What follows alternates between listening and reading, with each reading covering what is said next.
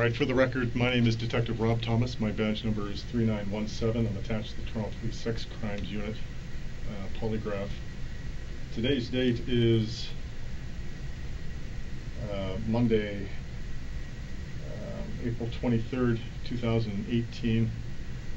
Time by my clock is approximately 10:46 in the evening. I'm presently at 32 Division on Ellerslie Drive, I believe. Second floor, soft interview room. This is the only soft interview room in the building. My purpose for being here today is to interview a gentleman by the name of Alek Minassian. Alek spelled A-L-E-X, last name M-I-N-A-S-S-I-A-N, date of birth of November 3rd, 1992. With respect to an incident that occurred earlier today on Yonge Street between Shepherd and Finch. It's my understanding that Mr. Minassian was arrested later this afternoon, initially on 9 counts of first-degree murder. That's been subsequently upgraded to 10 counts of first-degree murder and 15 counts of attempt murder.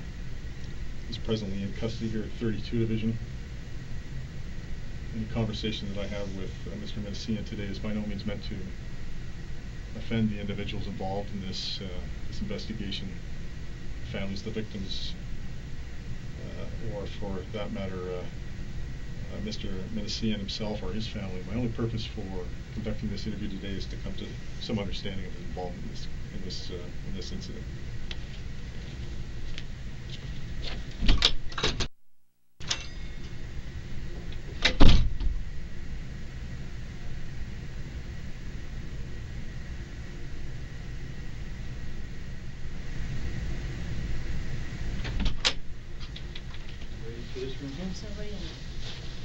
And you can just have a seat in the corner right over there, okay? Okay. So just have a seat right there, please.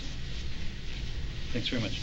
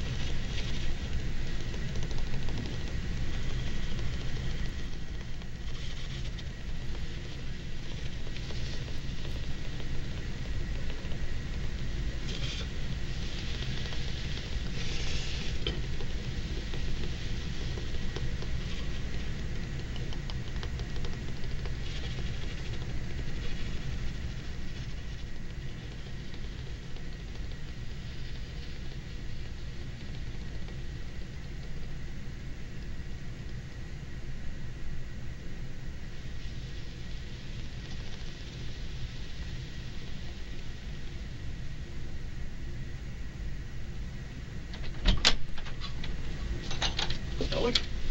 Hello. Hi, how are you? Doing good. How are you? Good, good. Did you drink water? Sure.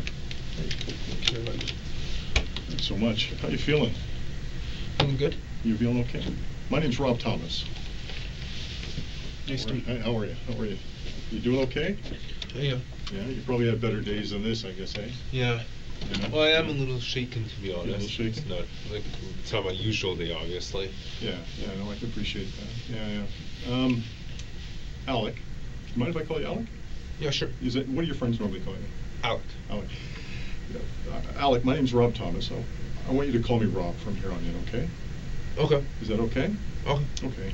Alek, I want you to understand something. I'm a senior detective with the Toronto Police. Do you understand what that means? Yes. You know I'm a police officer. Yes. Okay. I don't wear a uniform. I wear a suit and tie because of the type of work that I do. But although I'm in a suit and tie, I'm an actual police officer, okay? And I'm one of the senior investigators on this case, okay? I got called in for this specific case because of what's happened and the involvement and everything else that's been going on, okay? Before we get started, I want you to know that we're being videotaped and audio taped, okay? Okay. Do you know what I mean by that? Yes, everything I see and do is being captured. Exactly, yeah, on audio and video, okay? Now, here's what I want to do, Alek. I want to talk to you. Okay. We're going to spend a good deal of time together. Okay. Okay. It's important that I talk to you. All right. I'm going to ask you questions. Okay. I'm going to ask you questions about your background, your education, your relationships with your family and friends, work, travel.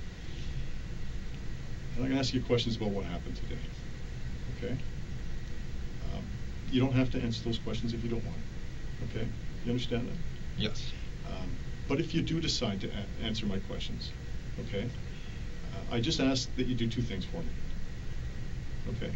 First thing is I ask that you treat me with respect. Okay?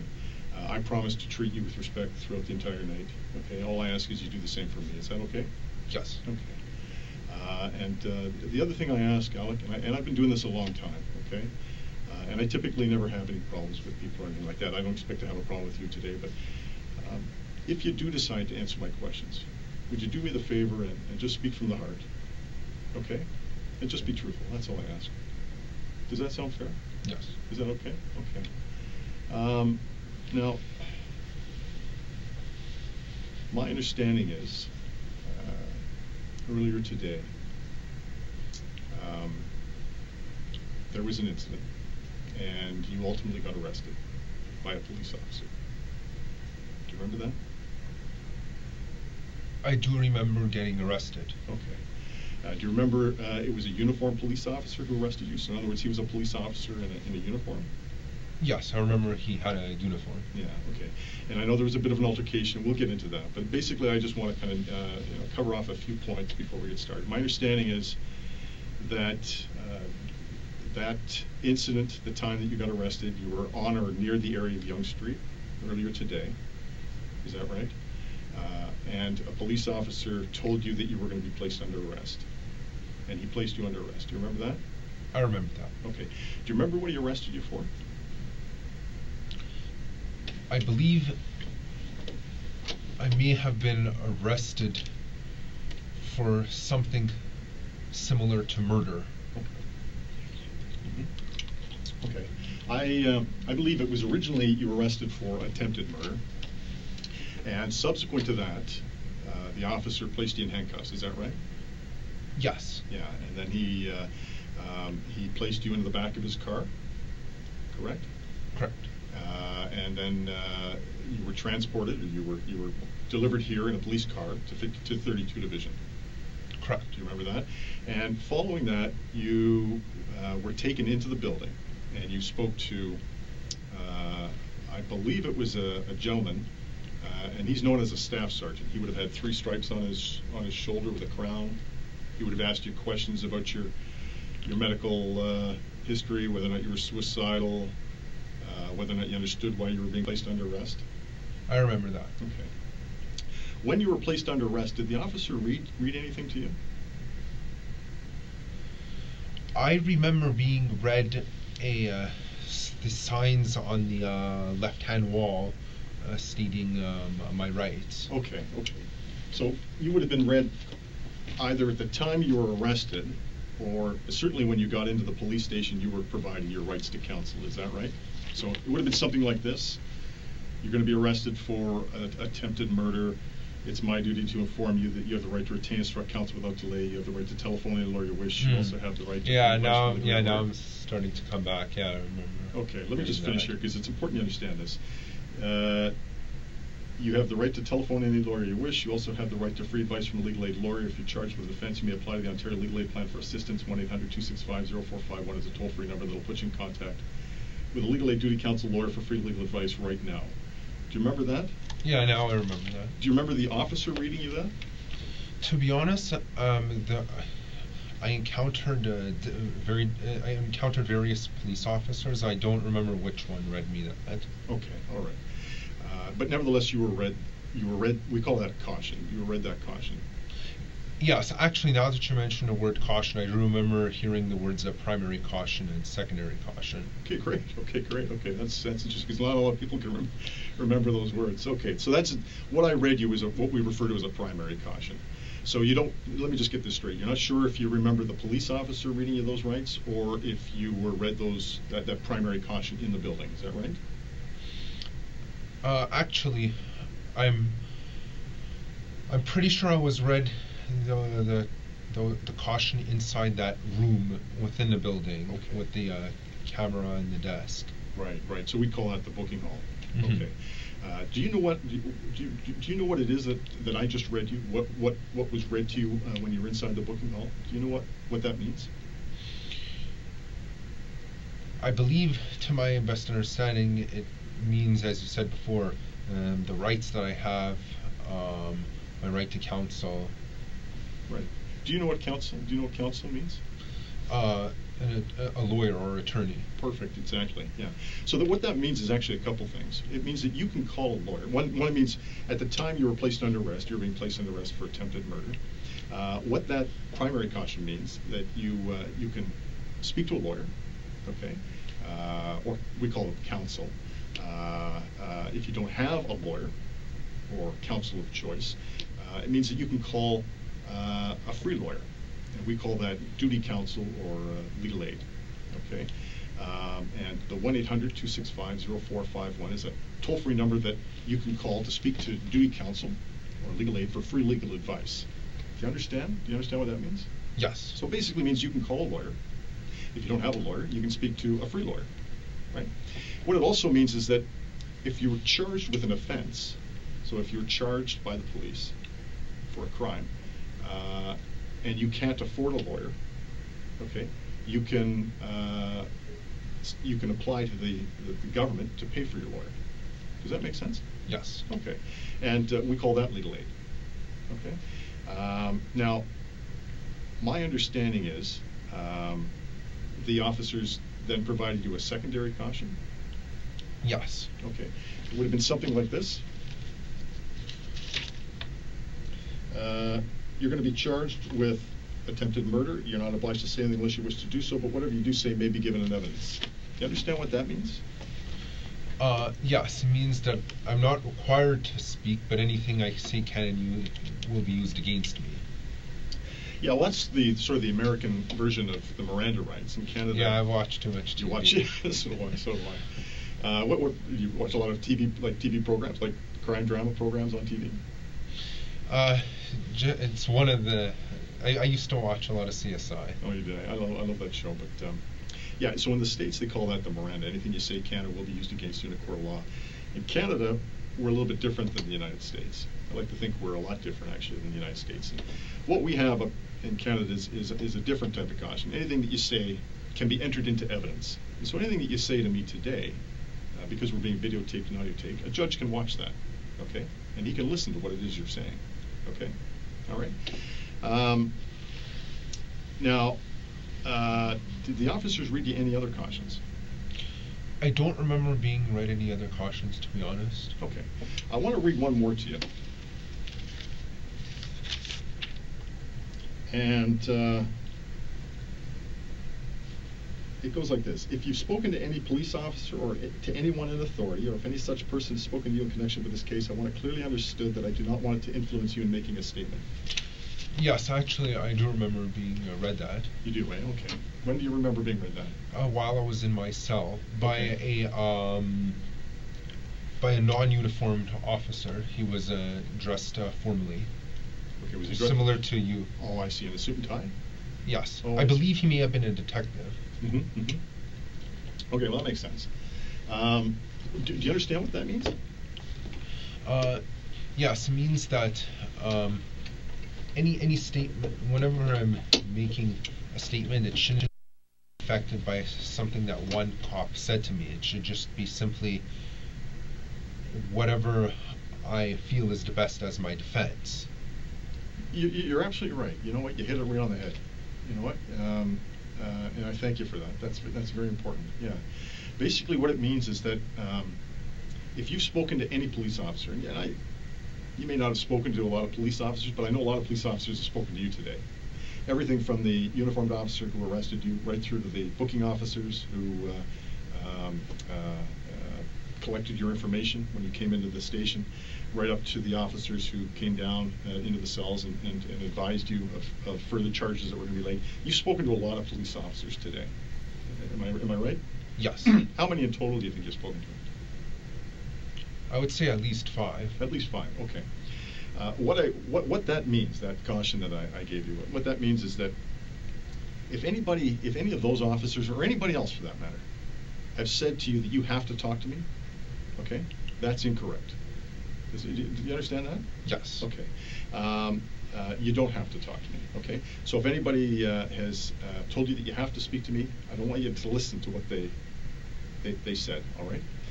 I'm assuming nobody's threatened you or made you any kind of promise? No. Nobody's threatened you? No. No, nobody's made promises? No. For you? Okay. We call those inducements. So nobody's offered you any type of inducement, I hope, or anything like that? Oh, no. Okay. So basically what it means is that you don't have to listen to what the police have said to you previously, prior to you meeting me here today. And that if you do decide to talk to me, that it just be, like I said, from the heart, and it be truthful. We call that being voluntary. Does that make sense? Yes. That makes a lot of sense. Okay. Now, in addition to that, I just want to clarify one more thing. Did you speak to the police and tell them what happened today?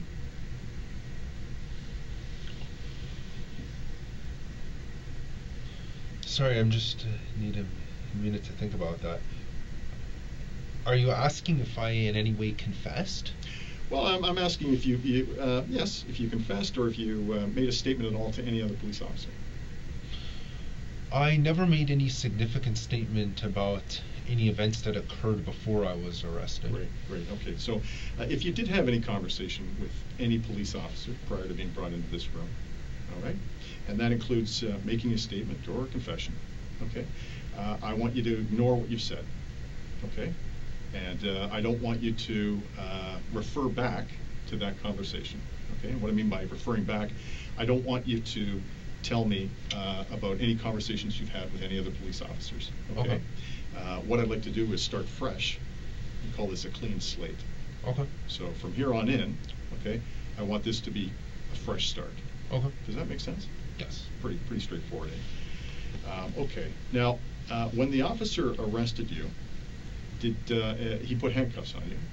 Yes. Right. And my understanding is the handcuffs were behind your back. Yes. Okay. And he patted you down? Did he? What I mean by that? Did he search you? I remember being searched. Actually, I remember later on, as other officers came in, Mm-hmm. I was stood up, brought to the cruiser, and then as I was leaning on the car, I remember at that point I was being searched. Okay, all right. And so, as far as the search is concerned, to what extent were you searched? In other words, what did they search? What did the officers do? It was a pat down of the entire body to make sure there was no weapons or anything like that on me. Okay. And how do you know that they were searching for weapons and things like that?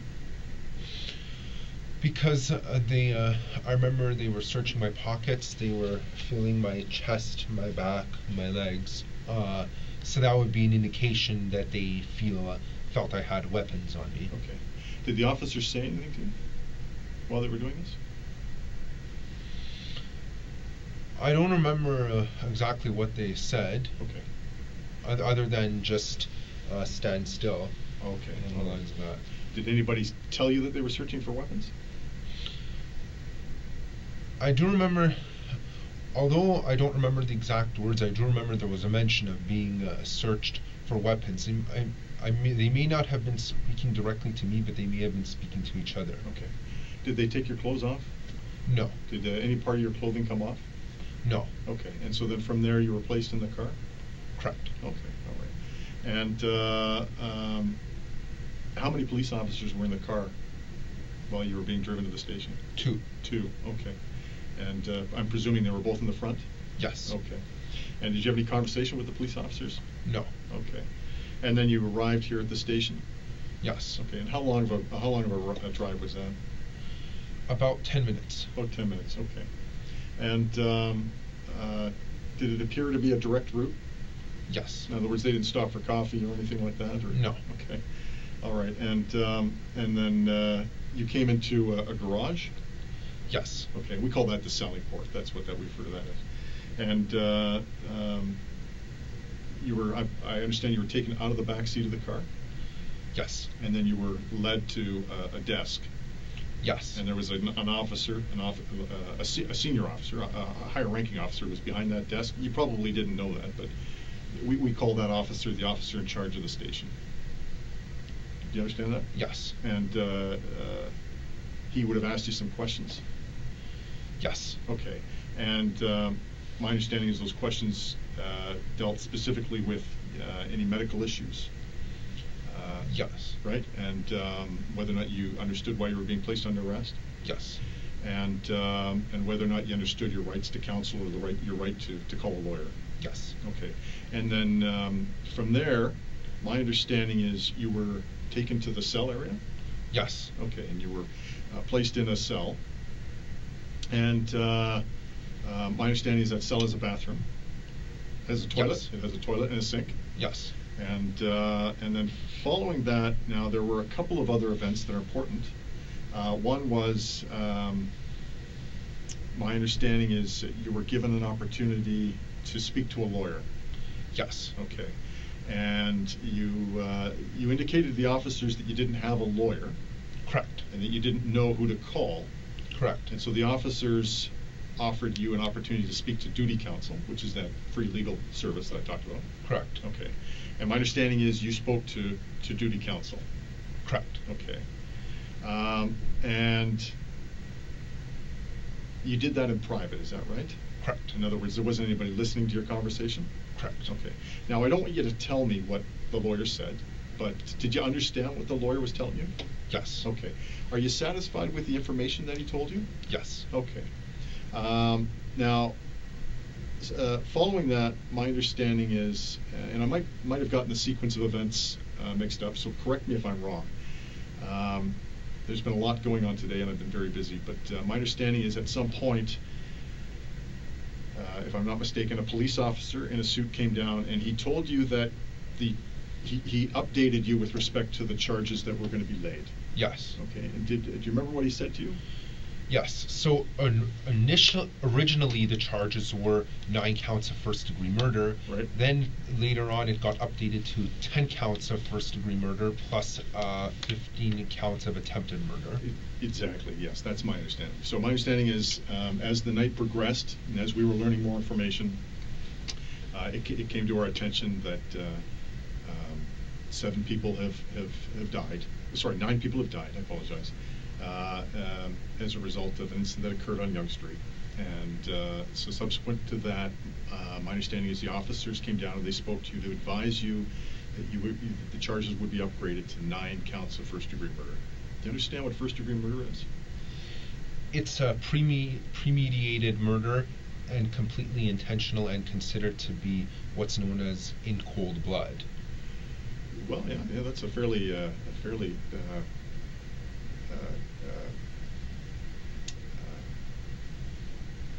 precise way of describing it. What we call it premeditated. It means premeditated. You understand what premeditated means?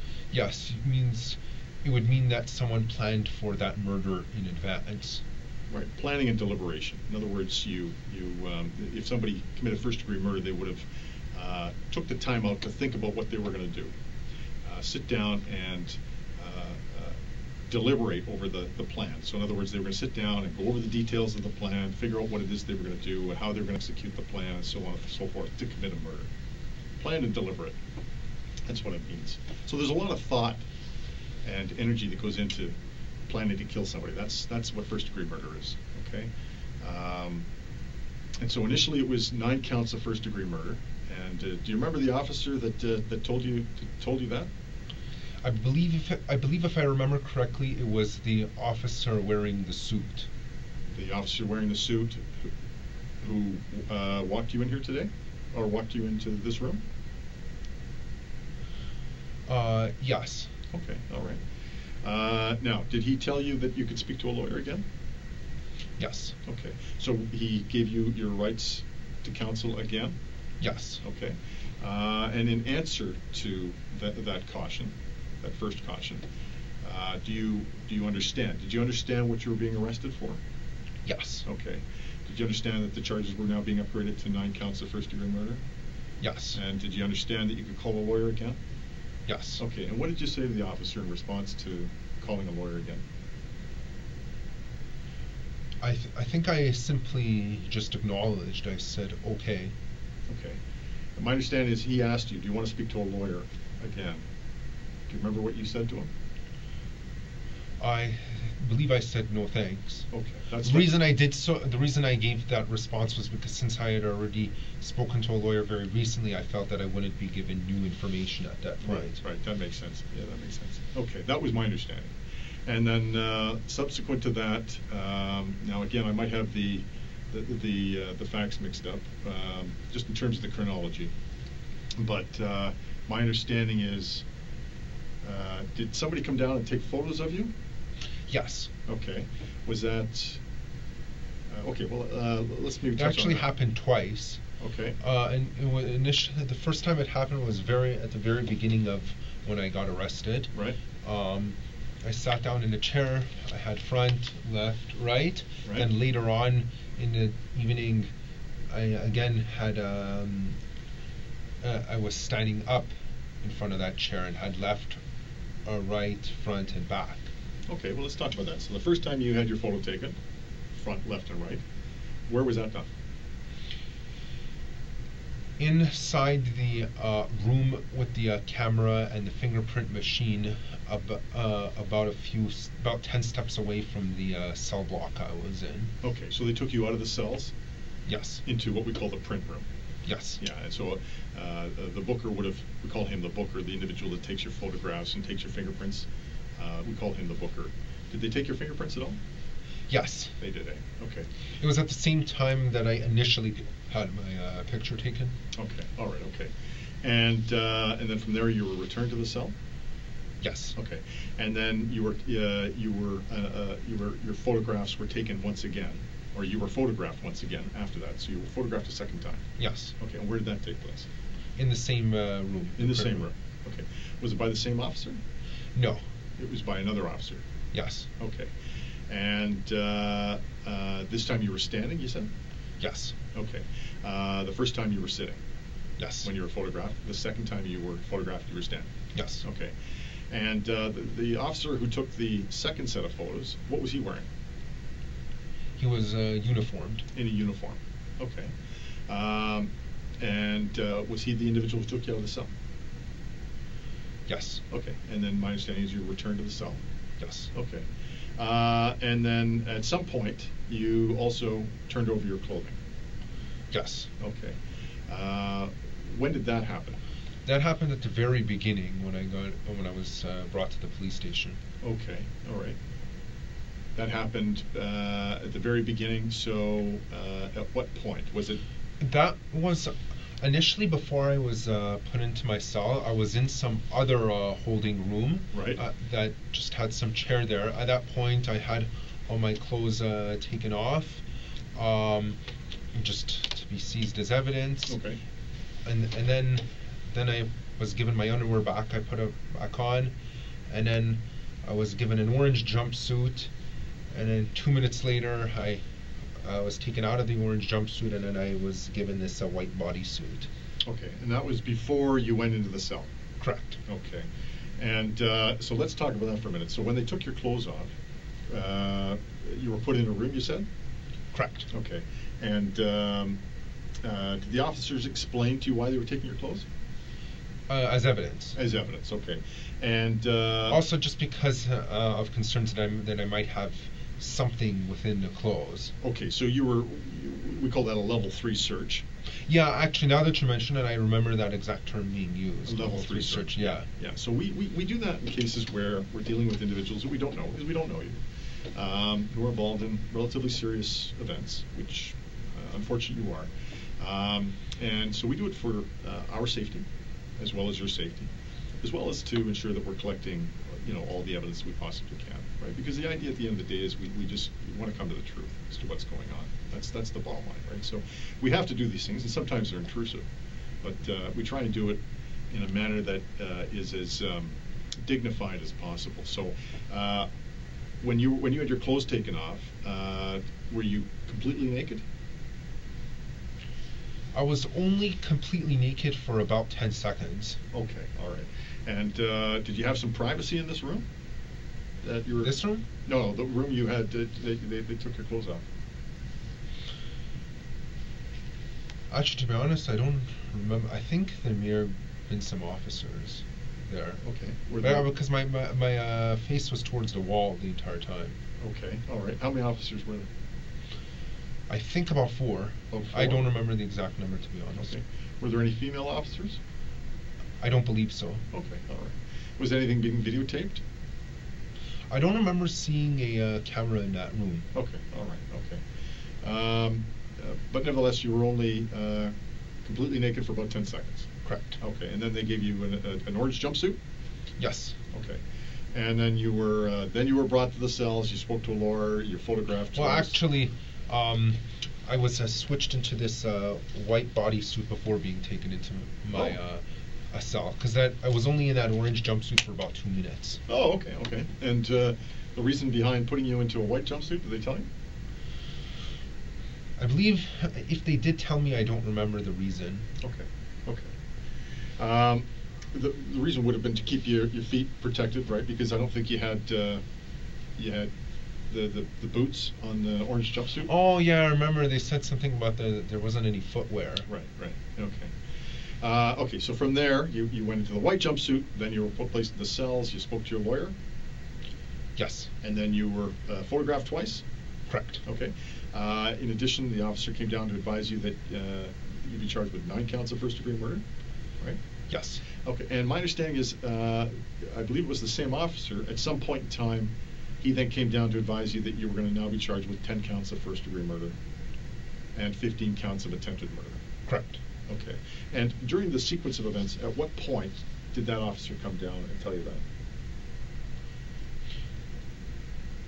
The upgraded charge was after I spoke to my lawyer. Okay. How many times did you speak to a lawyer? Once. Okay. So it would have come after the first time you spoke to the lawyer. It would have come after the officers telling you you were being upgraded. The counts would be upgraded to 9 counts of murder. So it would have been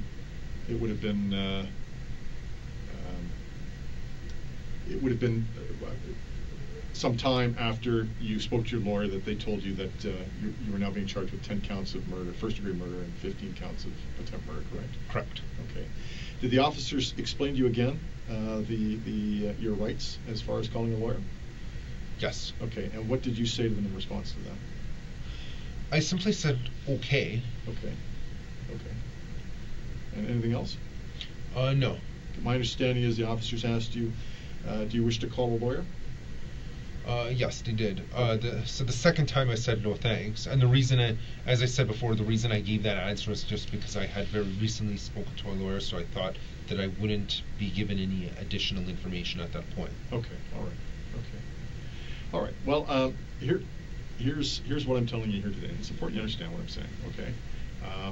You're going to be charged with 10 counts of first-degree murder. Okay. As well as 15 counts of attempted murder. I've read you your rights to counsel, your caution, secondary caution, and so forth. Do you wish to speak to a lawyer? The choice is yours. Yes, I will speak to a lawyer. You want to speak to a lawyer? Yes, please. Okay. Did you have a lawyer, or did you want to speak to duty counsel? I'd like to speak to duty counsel, please. Okay, yeah, no problem. So can you just hold on? Can you sit tight for 1 second? I'm just going to exit the room here for 1 minute. Okay. If you just sit tight, I'll be right back, and then I'll take you down, and we can do that.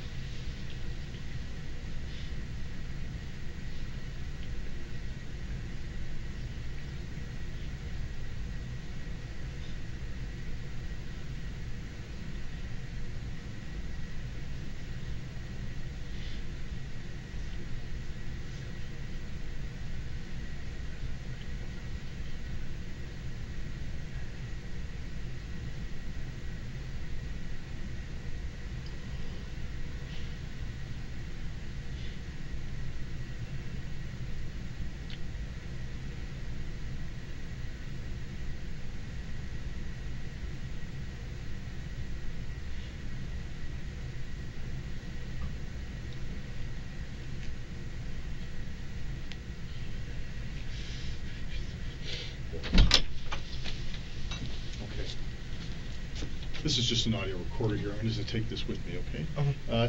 I'm not going to have any trouble with you, right? No. You promise me that? Yes. Okay, I appreciate that. I'm just going to take you down the hall. We'll just put you in a room. Okay. And then I'm going to make a phone call to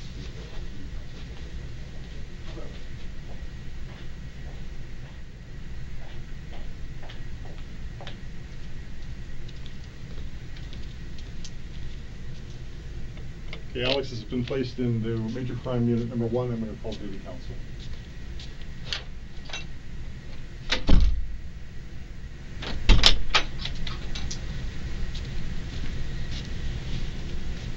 Phone call has been made to duty counsel, and we're just waiting for a call back.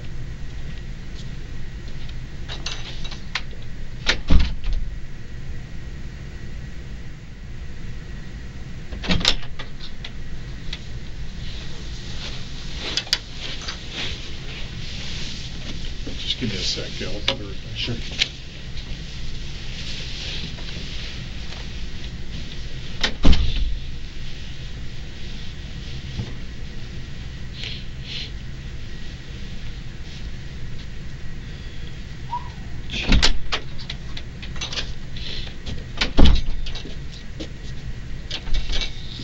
Okay.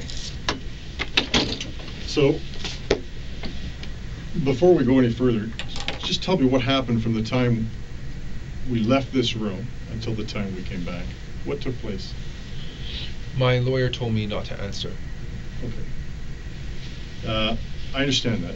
Okay, and I'm glad you told me that. You know why? Because that tells me you understand what your rights are. Okay.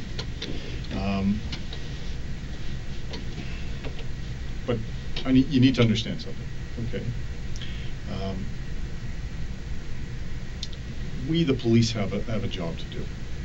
Okay, and that job includes collecting evidence, speaking to people, trying to understand and uncover what's happened, what took place, and asking questions.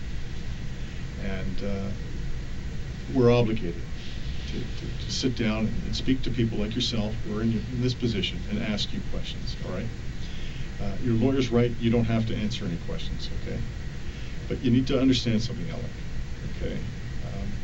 I still have to ask you questions, okay? And I'm going to ask you questions, all right? And I'm going to talk, okay?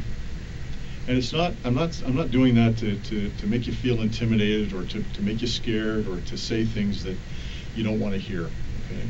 But the bottom line is, we have a very difficult job to do, okay? And this is a very, very important matter that we're dealing with here today. All right.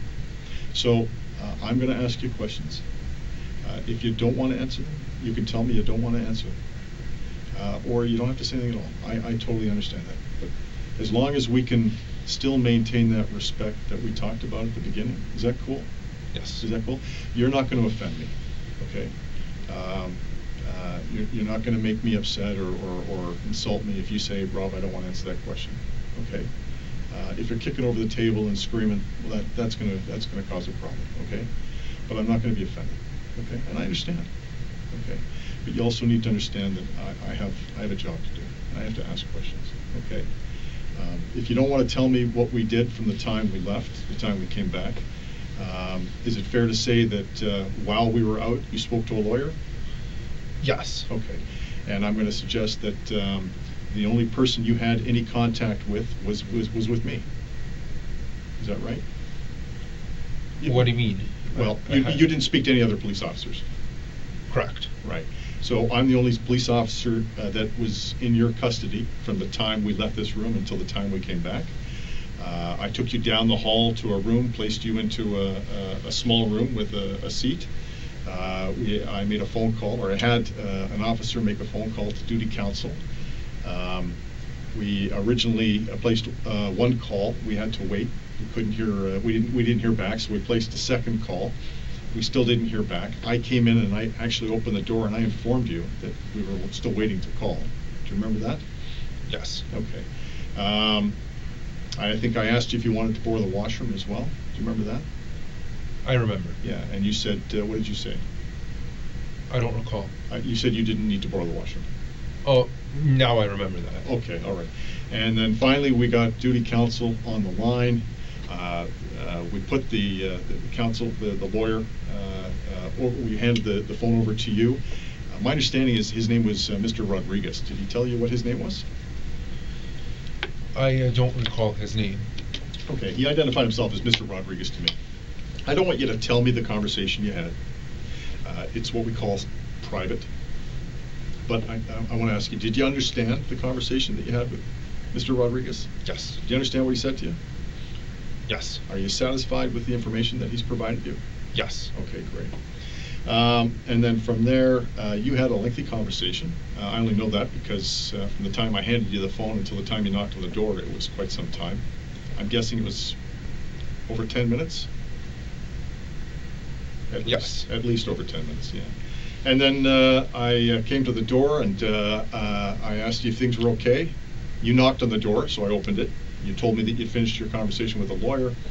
I asked you if, how you feeling, if things were okay. You said yes. I asked if you wanted to borrow the washroom again. You remember that? Yes. And you said no.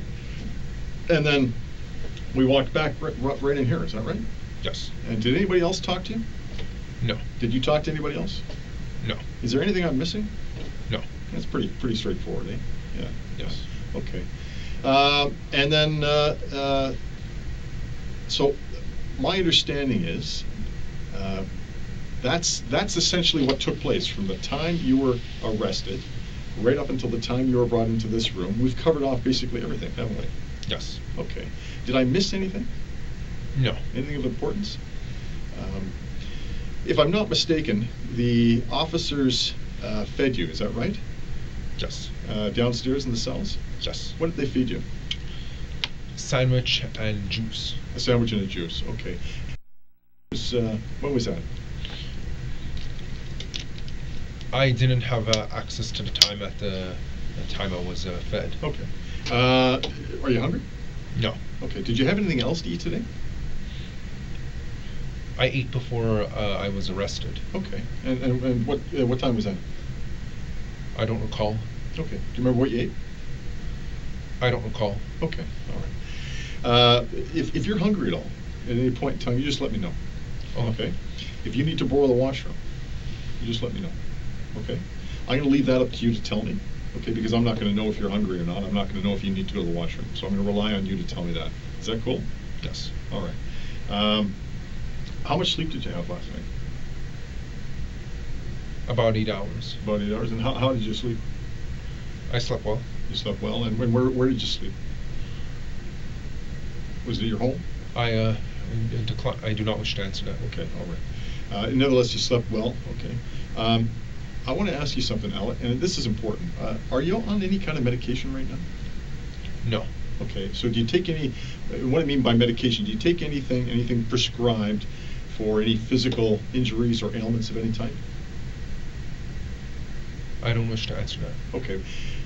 What about medication for psychological issues? I don't wish to answer that. Okay. Has a doctor, have you seen a doctor recently with respect to any medical issues that I should be concerned about? I don't wish to answer that. Okay. What about psychological issues? I don't wish to answer that. Okay. Alek, can I ask you this? Because it's important. And I'm saying this because I think I know the answer. But am I wrong to understand that in high school you were identified as someone with special needs? I don't wish to answer that. Okay. But you did go to Thornley Secondary, didn't you? Correct. Yeah, okay. And you graduated from Thornley, is that right? Yes. Okay. And then following that, my understanding is you went to Seneca. Correct. And you were, you're just finishing up, if I'm not mistaken. You're just finishing up your course. Yes. Yeah, and that's the Center for Development of Open Technology, CDOT. No, it's Seneca at York. Yeah, I realize that, but your program, the program you're taking, isn't it called Center for no, Development that of was Open actually something else. Oh, okay. All right. What are you taking at Seneca? Bachelor of Software Development program. Oh, Oh, so you're taking a degree. Yes. So Seneca offers a degree in software programming. Yes. And that's something that you were aspiring to do. I understand you wanted to become a software developer or designer or software developer. Yes. Right? Yeah. And a team leader, is that not right? Yes. Is that that's what you were aspiring to do? Yes. Okay. And as far as work, my understanding is you're not working right now. I don't wish to answer that. Okay. All right. Is it fair to say that you had some employment lined up with a company called Sheridan Computers? I don't wish to answer that. Oh, okay. All right. I do know that you live at home, though, and I do know that you have a mom and a dad, right? I believe your dad, and correct me if I'm wrong, because I'm not pronouncing it right, but his name is Vahi? I don't wish to answer that. Okay. And your mom's Sona, and you got an older brother named Haig. And I think he's, probably 28, if I'm not mistaken. Haig? I don't wish to answer that. Okay. All right. How are things at home? Good. With you and your family? Yes. Are you close to your mom and dad? Yes. Yeah? And what about your relationship with your brother? It's good. Good. I understand you were born in Canada. Yes. Yeah, and your parents immigrated to Canada some time ago, and they're originally from Iraq. Is that right? I do not wish to confirm or deny that. Okay. All right. Okay. I just say that because we've spoken to your dad, and he's worried about you. I'll tell you that. Okay. And I ask you these questions, and I'm not trying to intimidate. I'm not trying to scare you. Okay. The reason why I ask these questions is because it's important that I get to know you better. All right. We just met for the very first time, and you don't know me. Am I right? Correct. Right. And I've never met you before, but I do know a great deal about you, and it's important I get to know you better. And the reason why I say that is because this is an important issue that brings you here today. Okay, it's very serious, and I think I would be neglectful if I didn't at least try and understand who you are. That's all I'm trying to do. You understand? Yes. Does that make sense? Yes. Okay. Do you feel intimidated right now? Are you scared or anything like that? No. Okay. Will you let me know if that ever happens? I will let you know. Okay. All right. If there's anything I say that is offensive, or that you find offensive, or if there's anything I say that you don't like, will you let me know? Yes. Okay. The reason why I said it, because I don't want to offend you. That's not why I'm here. Okay. I do know this. My understanding is you were in a special needs class in high school. Okay. It was a small classroom, specifically designed for people with special needs. My understanding is that there were a number of students in that class who excelled very well in certain areas and didn't do very well, or were they performed poorly in other areas.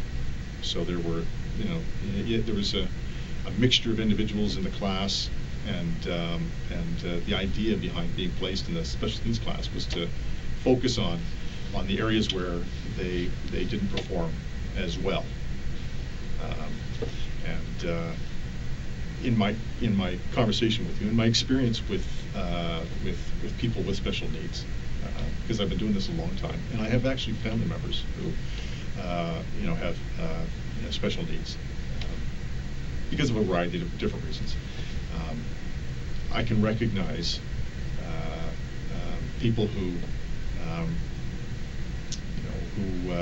have special needs, and so the reason why I'm saying that is because I want to make sure you understand what I'm saying.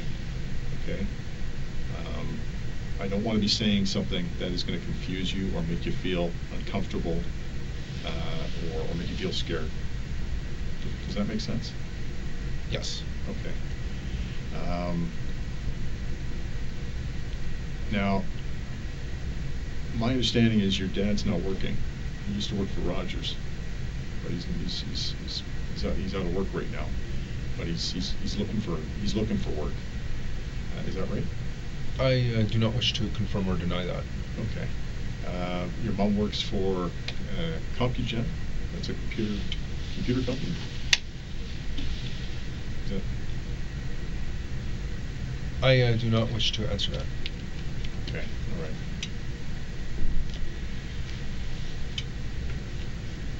All right. Are you in any kind of relationship right now with an intimate partner? I mean, do you have a girlfriend or a? I do not wish to answer that. You know, okay, all right. What about friends? Do you have a group of friends that you typically hang around with? I do not wish to answer that. You don't wish to answer that. If I was to say Jeffrey Wan, would you know who I'm talking about? I don't recall that name. Jeffrey Wan, W-A-N? I don't recall. You don't? Okay. What about Brendan Levine? I don't recall. Okay, all right. Do you know a fellow by the name of Michael White? I do not wish to answer that. Okay, all right. Okay. What about Michael Transer? Sorry. Yeah, Tanzer. Michael Tanzer. Do you know Michael Tanzer? I don't wish to answer that. You don't? Okay. Do you have a Facebook account? Yes. You do, right? Yeah. Am I correct to suggest that the name of your account profile is your name? What I will say that it is correct to assume that most people have a Facebook account with the same name as their real name. Right. And do you have any other online social media accounts? That is my only online social media account. Okay, so you know what I mean by social media? I'm talking about like Facebook, Twitter, etc. Yeah, Instagram, Snapchat. What are some of the other ones? I'm trying to think. I'm old. I'm 51 years old, so I can't. You young guys have. Yeah, we know all of that. The different technological ways of communicating. What are the other ones? Facebook, Instagram. I'm just thinking of what my kids use. Twitter. Yeah, okay, I knew that one. Snapchat. FaceTime. Do you need an account for that? I've actually never used that before. FaceTime? It's like FaceTime is like Skype, though, isn't it? I think it's easier, a more convenient way of using Skype. Right, because you communicate over Facebook, but it's a video form of communication, correct? I actually didn't know that. Oh, because I've just heard of the name. Oh, okay. Because I've actually used it, but this is going to sound strange. I've used it, but I don't know how I've used it. People have actually called me on FaceTime, and I've been on my I have a little iPad, and then all of a sudden I'm talking to somebody, and I can see them, and they can see me. So one day you're going to get old, and you're going to realize what I'm going through right now, because it's hard. It's hard as a 51-year-old guy to try and keep up with the technology, and by the time you get to my age, technology is going to be out of control. But you're a bit of a computer guy. You like computers, eh? You're into software programming, all that kind of stuff. Have you got a particular area of expertise? Like, do you write code, or what do you do? I don't wish to answer that. You don't wish to tell me what you like to do and what you don't like to do as far as? No, I don't. Okay, well, going back to the social media accounts, I mean, my understanding is you have a LinkedIn account. Yes. Yeah. Okay, but you're not active on LinkedIn. Do you know what I mean by that? I don't sign in daily. Right. And the information you have on LinkedIn's fairly limited. Yes. Yeah. And my understanding is your Facebook account is your activity on Facebook is kind of sporadic. Sometimes you're on, and then you go off, and then you go back on. close down your account and then you open it back up. Why is that? I don't wish to answer that.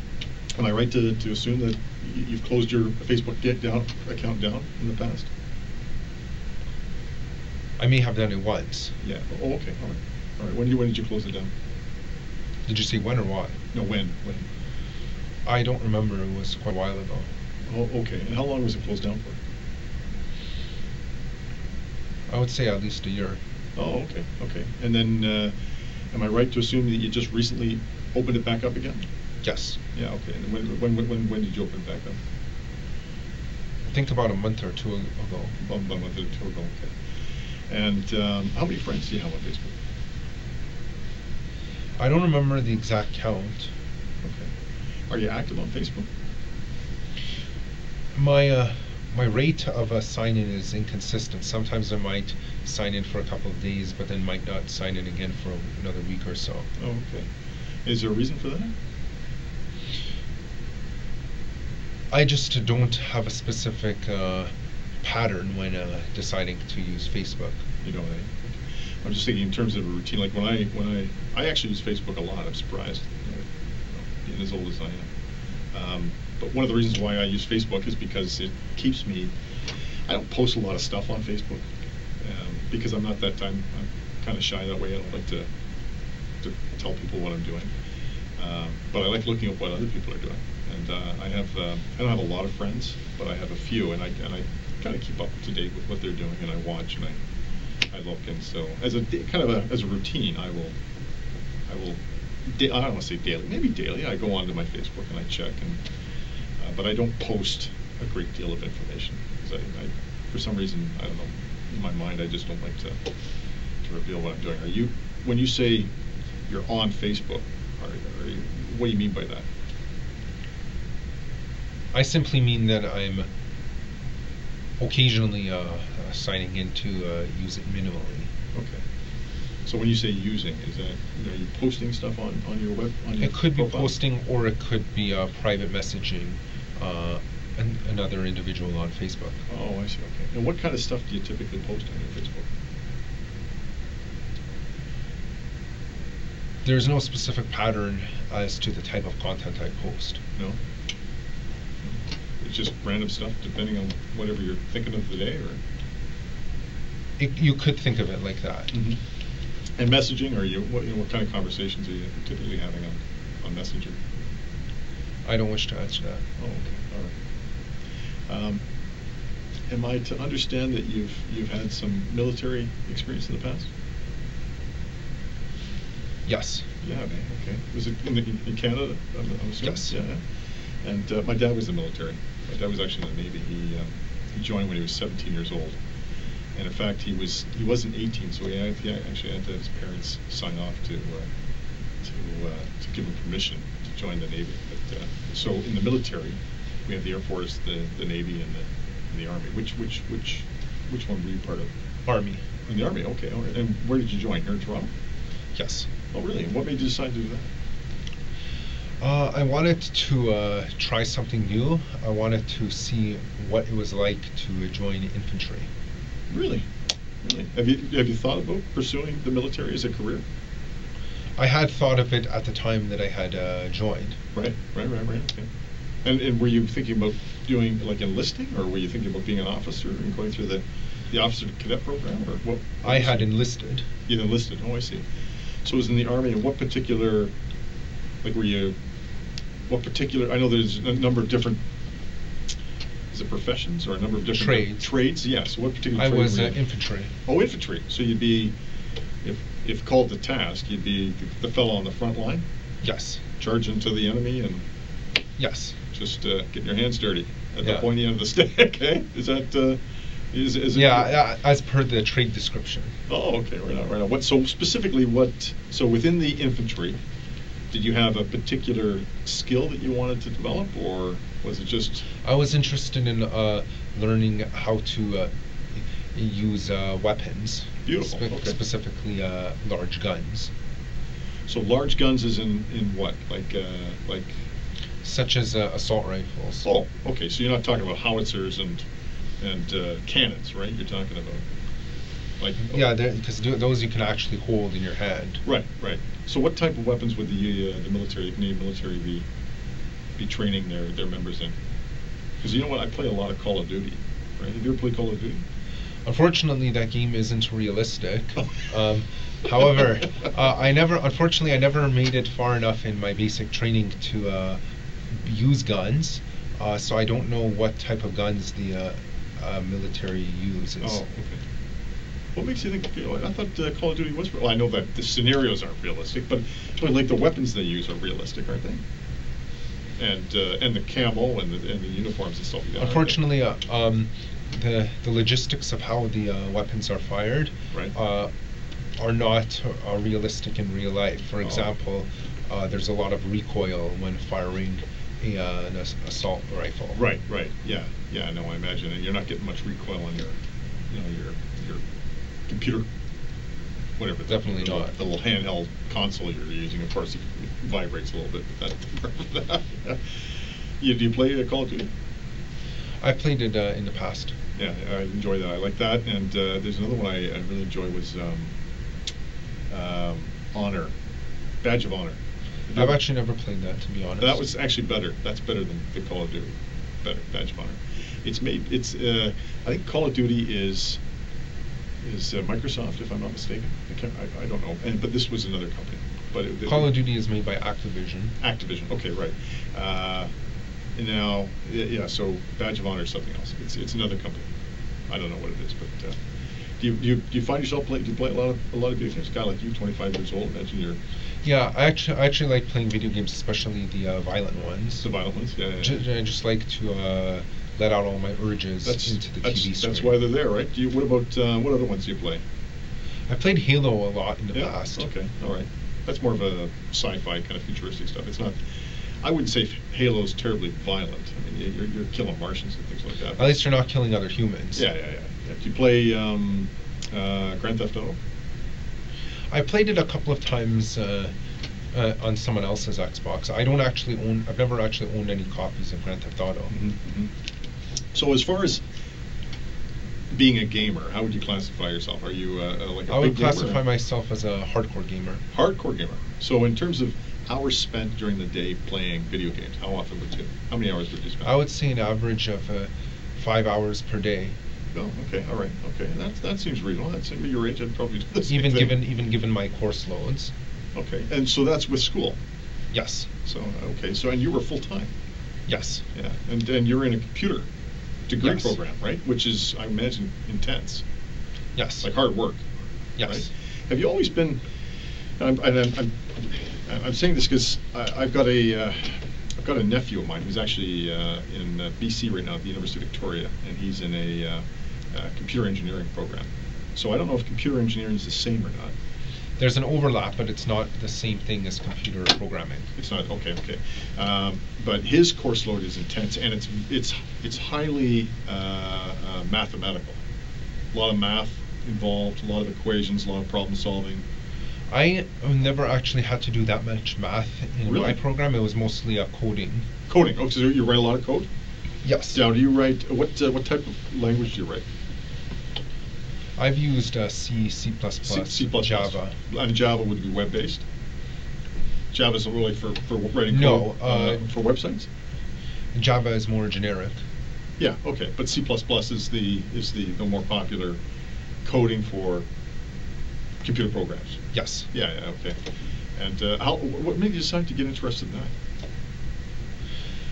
Well, I was kind of a nerd in high school, and I took a course on computer programming. And I took one course that was programming in high school, and after that, I decided I really liked coding, and I wanted to sign up for a program in college. Really? And then you just carried it through, and you got into Seneca, and Yes. things were good. Now, was it difficult getting into Seneca? Did you obviously had to I apply. had to.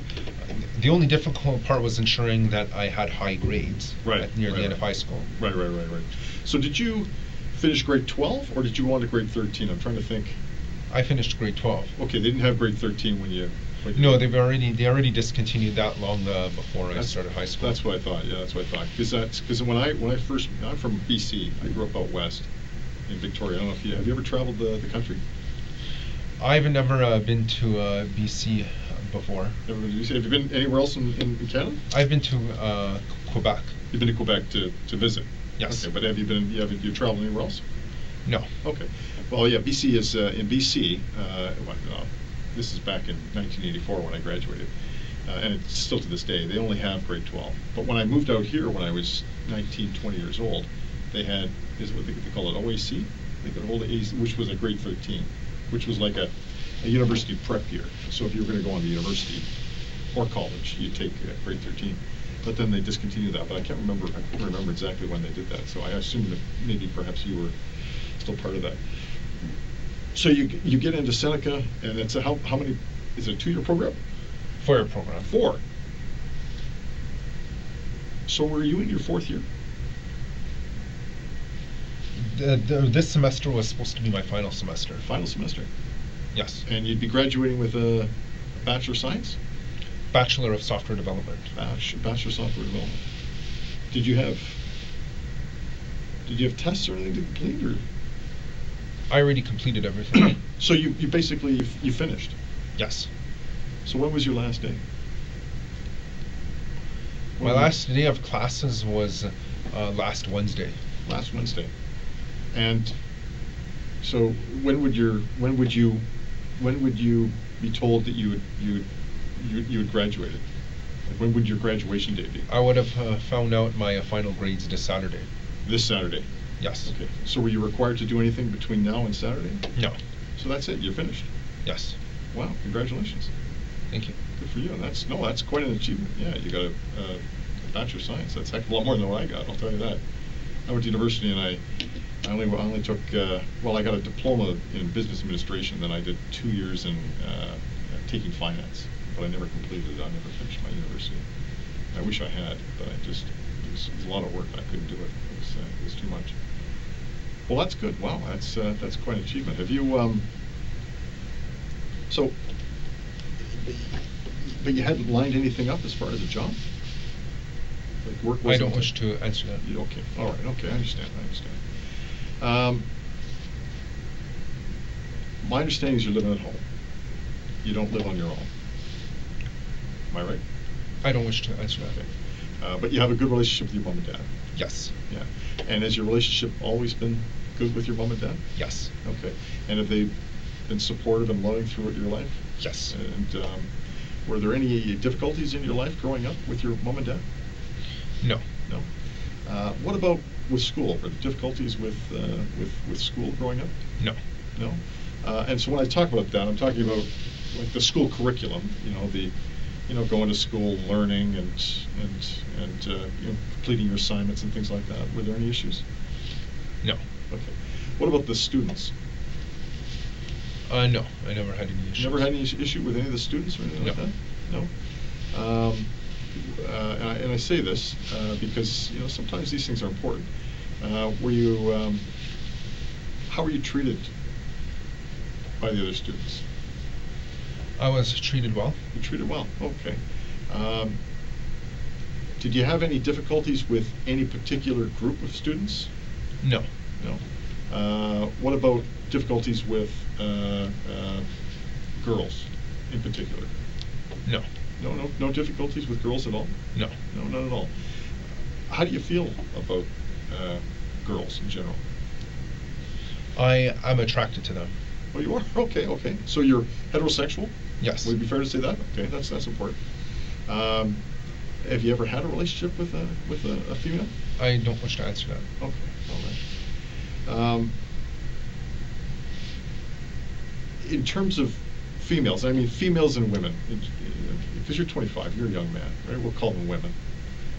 In terms of your feelings towards women in general, how would you describe that? I would say that sometimes I am a bit upset that they choose to date obnoxious men instead of gentlemen. Yeah. So I have a well, I got involved in this situation. I'll tell you about it later, but so my understanding is you have some problems with women who date obnoxious men. Right? Yes. And these guys, I'm thinking you're talking about the fellows who are loud, arrogant, generally outgoing and popular with girls. Yes. Is that what you're talking about? Yes. Okay. And you have a problem with the women that date these fellas. Yes. Why is it that you have a problem with the women? Because I feel that it's illogical to be dating such men when they could be dating gentlemen instead. Right. That makes sense. I mean, and I've seen that because I've grown up. And I'll tell you one of the issues that I had as a kid growing up, because I was, this is going to say, you might not believe me, but I wasn't a very big kid growing up. I was actually very, very small. And it took me a long time to grow. And so as a result, I was kind of ostracized. You know what I mean by ostracized? I was kind of Cast aside. Cast aside, yeah. And or I left out, like I wouldn't get picked for teams, or anything like that. I was always kind of the last guy. You ever see those television shows where all the kids are lined up and they're getting picked for the teams, and there's always one guy left out at the end. Yeah. That was me. I was that guy. And I was never very popular with girls in school. And that kind of actually went on through the early part of my adulthood, until I started, getting taller and maturing, right? But I understand exactly what you meant, because I was, as a kid growing up, I was, I was like any other kid, any other young man, right? You would look at attractive girls, and I knew I was probably just as smart, if not smarter, than some of the clowns they were dating. But because for whatever reason I didn't have what it took, they wouldn't date me, because I think because I was short, they wouldn't date me, and they'd end up dating the tall jocks and the other the good-looking fellows. Is that what you're talking about? Yes. Then you kind of resent these girls, right? Yeah. Because that's kind of a superficial way of deciding who it is because you're going to height is an unfair. You can't control your height. Right. Exactly. Right. What other things can't you control? You can't control your looks either. Exactly. Yeah, that's a good point. Although you're not a bad-looking guy. Thank you. No, you are. You're a good-looking guy. You keep yourself well, and you're good. You're fit. You're tall. Yeah. What other things can't you control? I'm not aware of anything else you can't control. What about like physical disabilities? Right. Obviously, if you were blind, or Unfortunately, you can't control that. Yeah, you can't control that. That's what I mean. So these are things you can't control, or other disabilities. If you're mentally handicapped, or if you have an amputee, or there's other things. So does that would you include that in those issues that you can't control? Yes. And so how long have you had this this feeling towards women who are attracted to this particular type of guy? Ever since I started college. Ever since you started college, okay. Was it something that occurred as a result of a single incident? Like, was there one particular moment in your life where it sort of struck home this was a problem, or was it just on Halloween of 2013, I was attending a house party, and I walked in and attempted to socialize with some girls. However, they all laughed at me and held the arms of the big guys instead. Really? Yeah. Well, that's kind of rude. And how did that make you feel? I felt very angry. Yeah. That they would, because I considered myself a supreme gentleman. I was angry that they would give their love and affection to obnoxious brutes. Really. And so it was at that particular moment, and that was sort of the defining moment that made you think that, this is wrong, and these people are Yes. are unfairly treating you in the way that they were. Yes. Yeah, and that makes sense. I appreciate you telling me that. That says a lot. And so from that point on, what did you start doing? I started thinking that it's unfair that certain guys will not get any love and affection from girls. Okay. And what do you mean by certain guys? Such as me, that are very nice and act gentlemanly. Right. Are there other guys?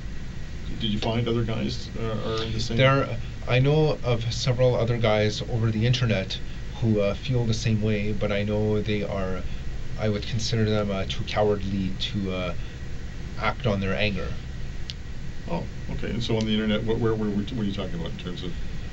Specifically, certain boards on 4chan. Oh, okay, 4chan. I'm familiar with 4chan.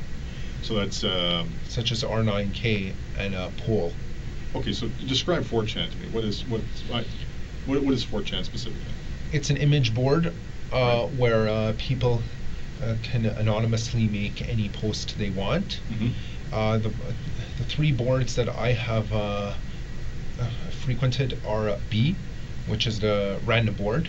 Okay, yeah. POL, or poll, stands right. for politically incorrect. Okay. And R9K, which is basically means R9000. It's in effect, they're saying we're all robots. Anyone who messages on that board. Okay, so those are the three boards that you go to. Yes. To is it fair to say you chat? Yes. You chat, so you chat with other similar-minded people. Yes. Right. So 4chan is a website, and within 4chan there are these messaging boards. Yes. And they're individual boards specific to like-minded people. Yes. And how many boards would there be in total on 4chan? There are about 50 different boards on 4chan, but most of them are actually unrelated to the to B R9K or Poll. Therefore, I don't bother going on them. Right. Because in fact, if I tried to talk about topics that I was talking about on those other boards, my post would get deleted. Oh, okay, all right. So there's moderators. Yes. Who monitor the conversations, and they kind of police the conversations, and if you're not part of the group conversation, they kick you out. Yes. Oh, okay, that makes sense. So when did you first start going on to 4chan? Since 2014. Oh, okay, all right. And how did you learn about 4chan? I was informed about it by a friend at college. Oh, okay, all right. And was he on it as well? Or? Yes. Okay, what's his name? I don't wish to answer. Okay, I understand. But nevertheless, it's a friend who's on 4chan. Was he in the same chat rooms? Yes. Oh, okay, all right. And so would you have conversation with him in those chat rooms? Yes. Oh, okay, all right. And so how many other people would be in these three particular chat rooms you talked about? It doesn't actually tell you how many are in there at once, because it doesn't. As a software, it's not actually a chat room. It's more like a message board where anyone can post at any time by simply going to the thread, okay. But they don't have to stay there. Oh, I see. So it's not live. It's not live chat. No. It's a thread. So when you say it's a thread, it's essentially like a forum. Right. So you make a statement, and then somebody will answer, or they will reply to your statement. Correct. And then you've got. Or they might reply to the original poster, or what is known as OP. Right. Okay. I see. Okay. And so the general content of these three forums. Am I using the right word? Forum or image board? Image board. So what's the general the topic within these message boards? Well, on B, or random, the general topic is random. It's literally any random topic. Mm-hmm. On R9K, they call us space robots. Okay. The topic is usually frustrations at an inability to lose one's virginity, specifically for young males. Okay. Poll, which is politically incorrect, is the general topic is basically political discussions with an alt-right bias. Political discussion with an alt-right, so you're ultra-conservative, or you're Yes. like in the American definition you'd be ultra-Republican. Yes. Okay, so what would your political views be in the alt-right message board? I actually don't have any political views. I only the only reason I talked with them was just because I enjoyed their style of conversation. Okay, and what was the style of conversation? It was very blunt and honest. So what would it be? What would it typically focus around, or what would the typical conversations contain? Red pill truths about why women choose to date obnoxious men. Date the Chads. Yeah. The Chads of this world. Yeah. Yeah. Basically, the Stacey's going for the Chads. Exactly. The Stacey's are the dizzy dumb girls dating the goofy jocks. Yeah. Right. So you call them Stacey's and Chads. Yeah. I've heard that term before. And so that's in the alt-right. Yes. That conversation takes place in the alt-right as well.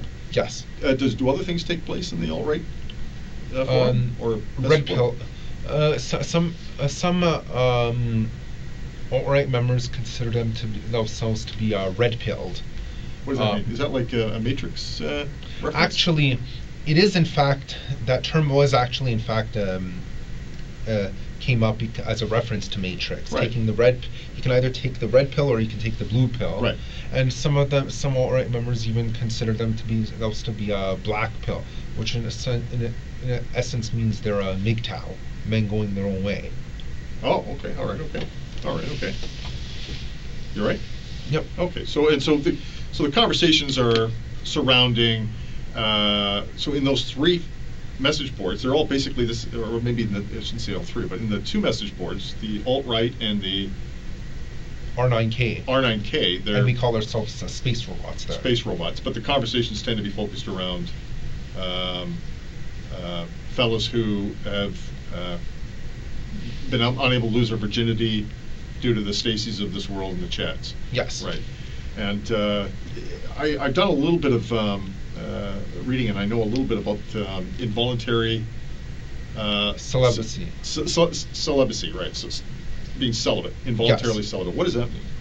That means celibacy means someone who never has sexual intercourse. Right. Involuntary celibacy means this wasn't your choice. You essentially have been thrown into true forced loneliness, and you're unable to lose your virginity. Right. This is especially painful for young males. Right. That makes sense. And are there not other websites that cater to this group of people as well? Forever Alone. Have you ever heard of them? I have heard of the Forever Alone subreddit. And subreddit. You've heard of those? Yes. Okay. And is it fair to say Forever Alone is a forum within subreddit? It is a subreddit. That's the definition of subreddit is basically a section of Reddit. Right. Yes, exactly. Right. So it would be like the 4chan.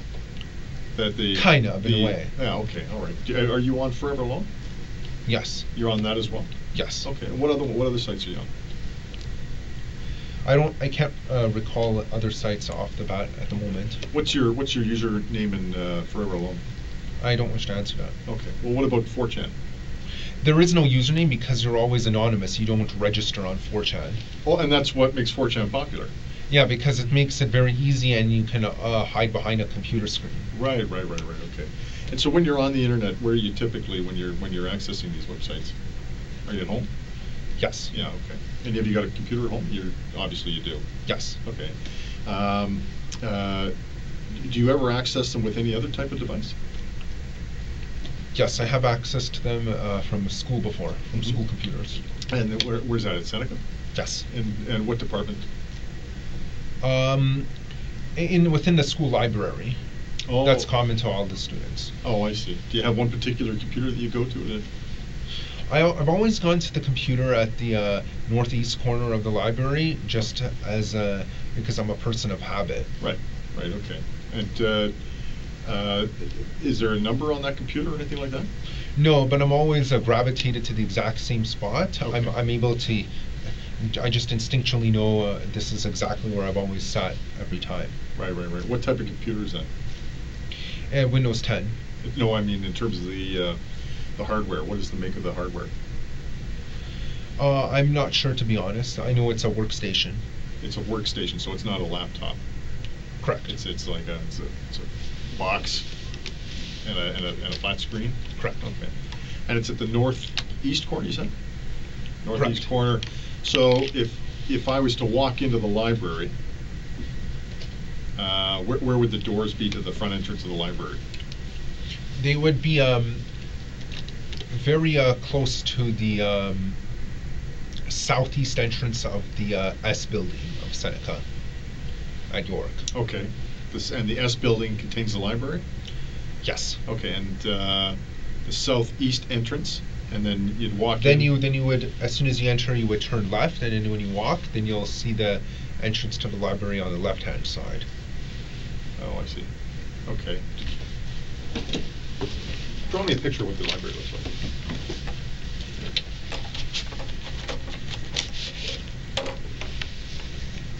Have a seat there. Have a seat. The library? Yeah, or where the computer is.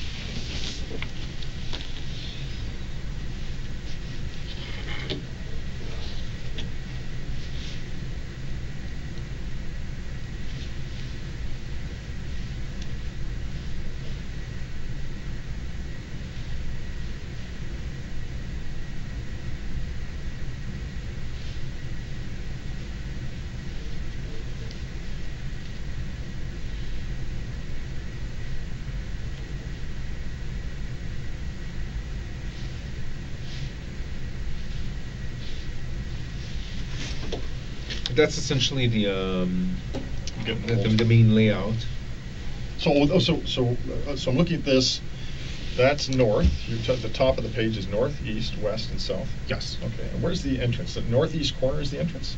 Yes. And this and is. then, and this is around the corner where I where I prefer to sit when using their computers. Okay. Put a circle or a square. How would you show me where the. I would put it here. It's not actually the very northeast corner because the actual northeast corner has a bunch of Macs. I'm using the most northeast Windows computer there. Okay, just put computer beside that. Right. Okay. Do me a favor. Just sign the bottom there so I know that's yours.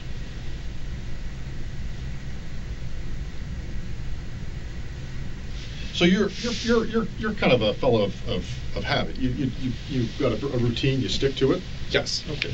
And the computer at home, where's that located? It's located in my room. Oh, okay. All right. What type of computer is that? A Mac.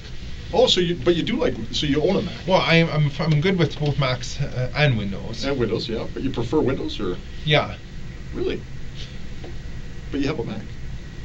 I use it for development. Oh, so there's a difference in terms of the versatility of the computers? Is that how it works? Or? Yes. Oh, I see. Okay.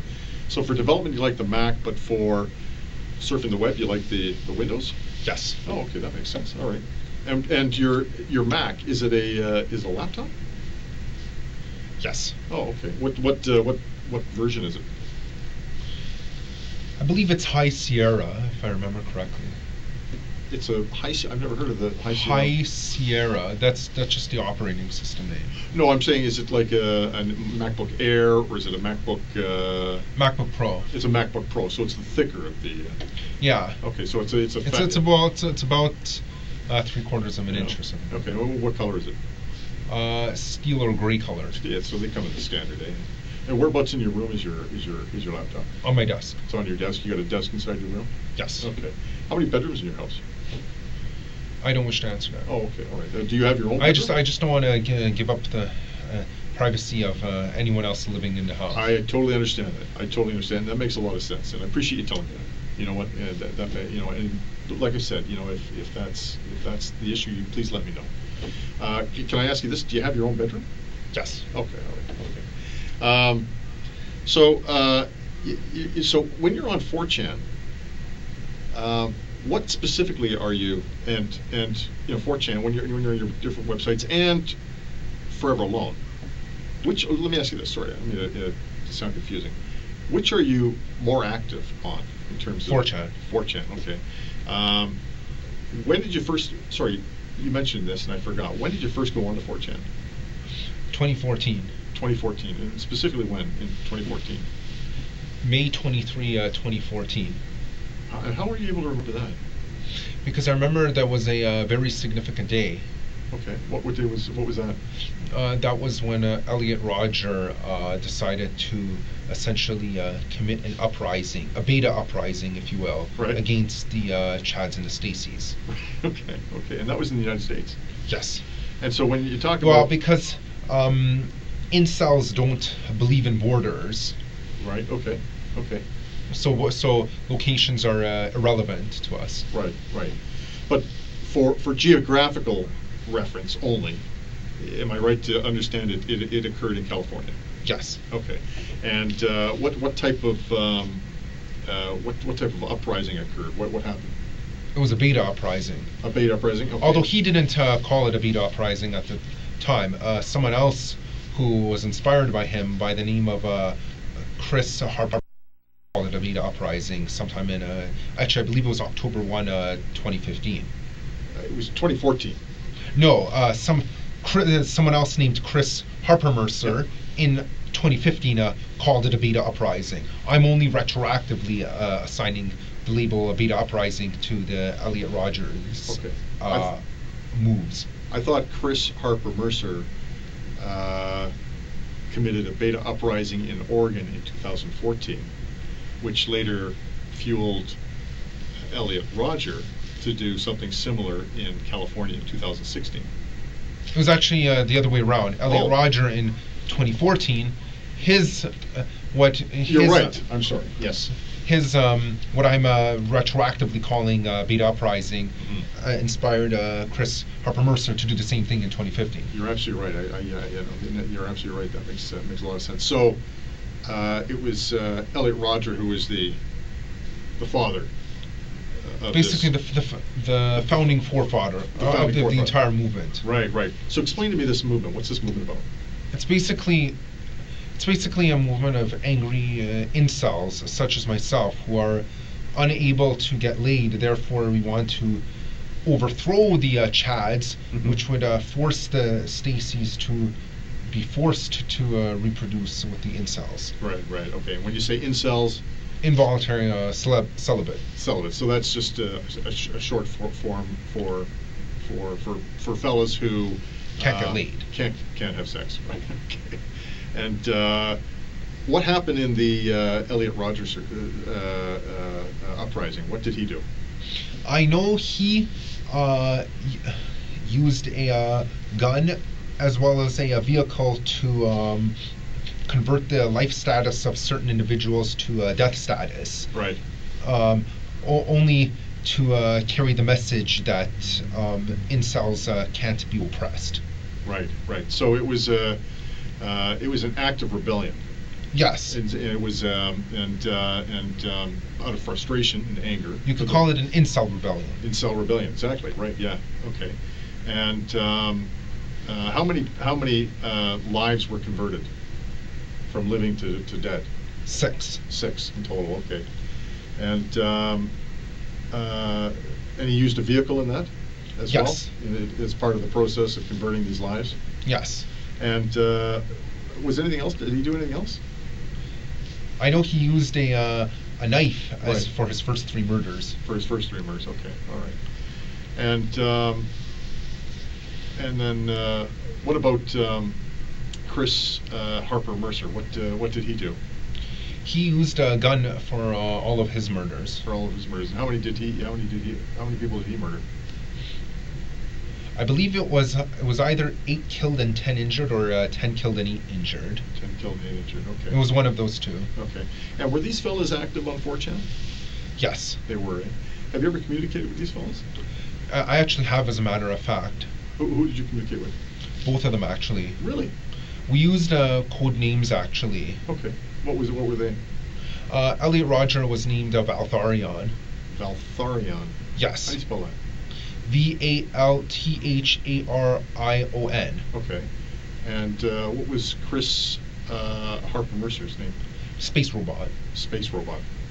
One word or two? One word. One Camel word. case. Camel case. That means the S and the R were both capitalized. Oh, I see. Okay.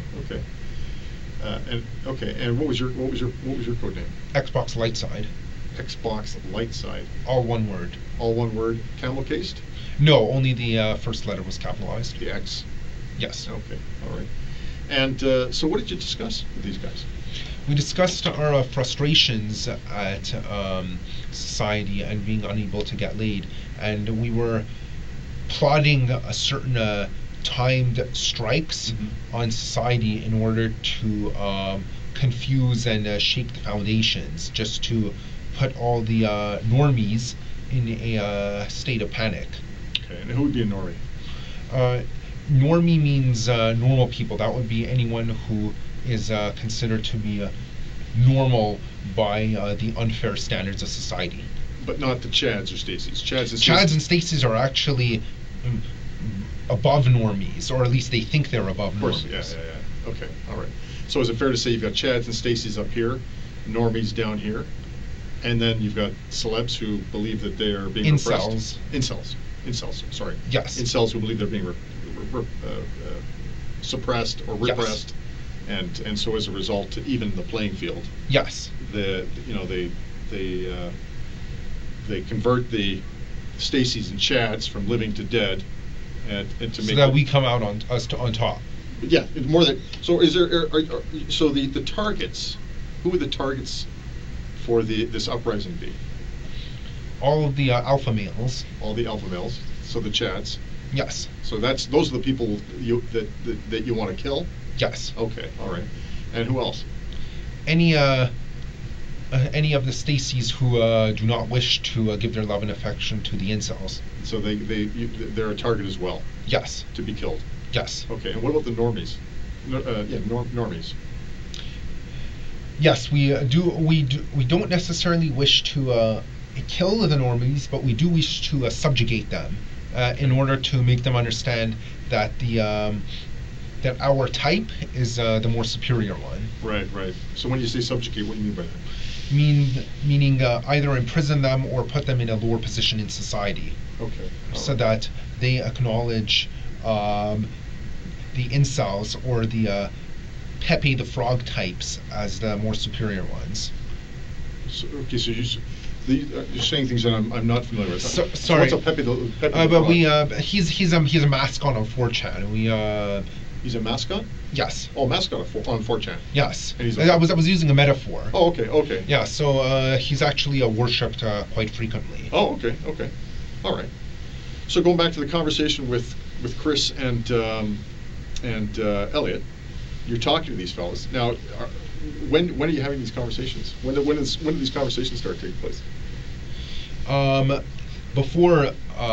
Obviously before their massacres, because they're both dead now. Right. Okay.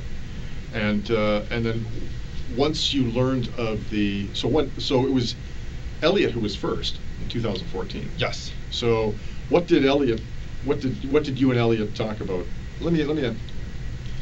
I find you very interesting. I do, and I find this fascinating. But I want to make sure I don't go too fast.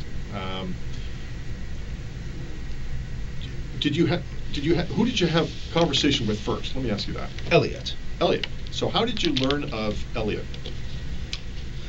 Because we private messaged each other on Reddit. Yep. After I saw one of his posts, and we just talked about each other, got to know each other, and we found each other very interesting. We both had the same frustrations at society, right, despite being separated by distance so far apart. Right.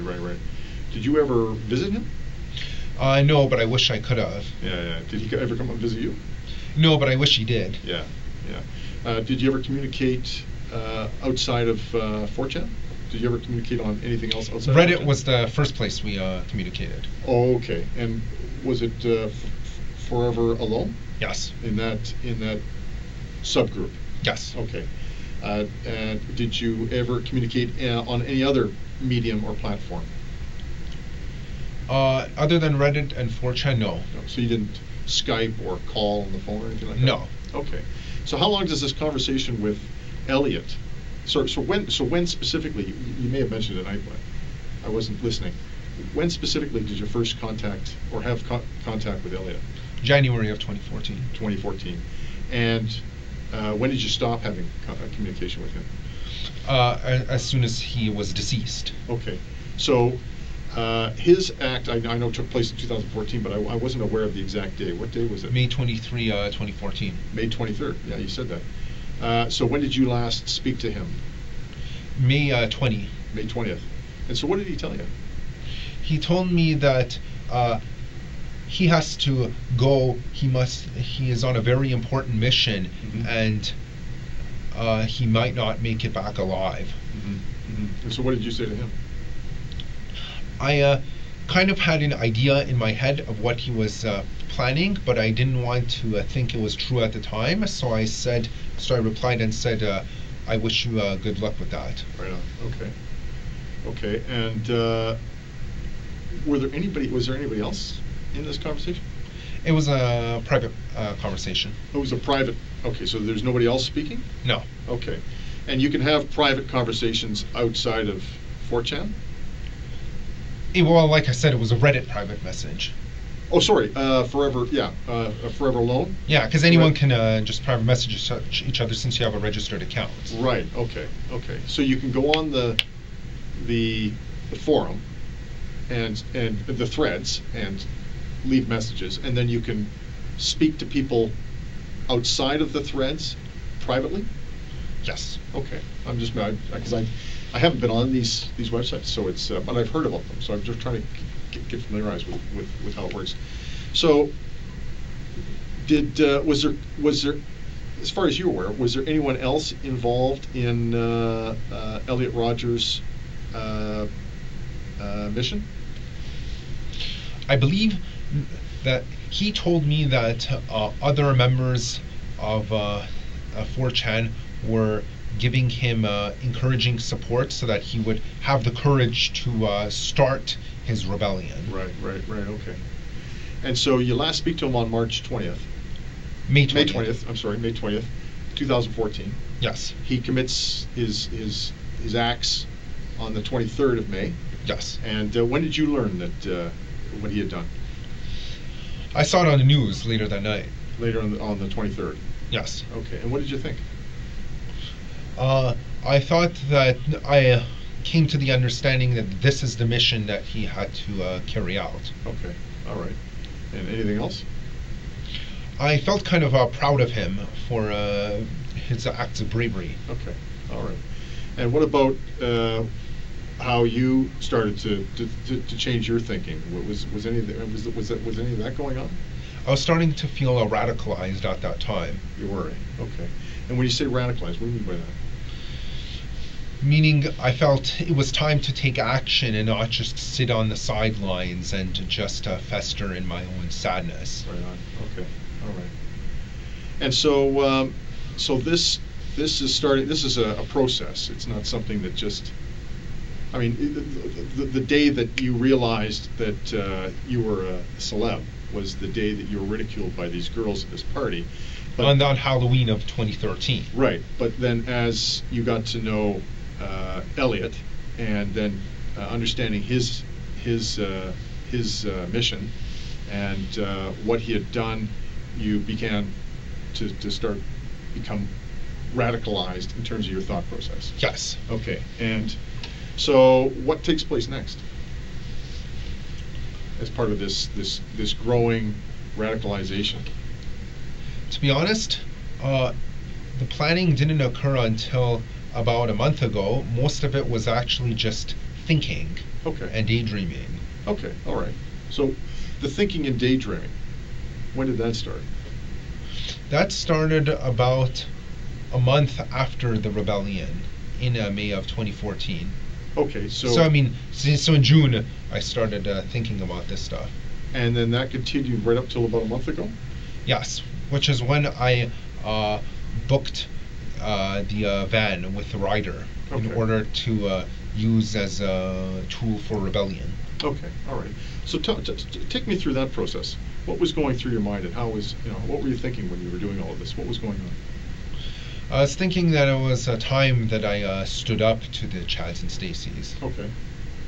And then, so what happened? So tell me what takes place.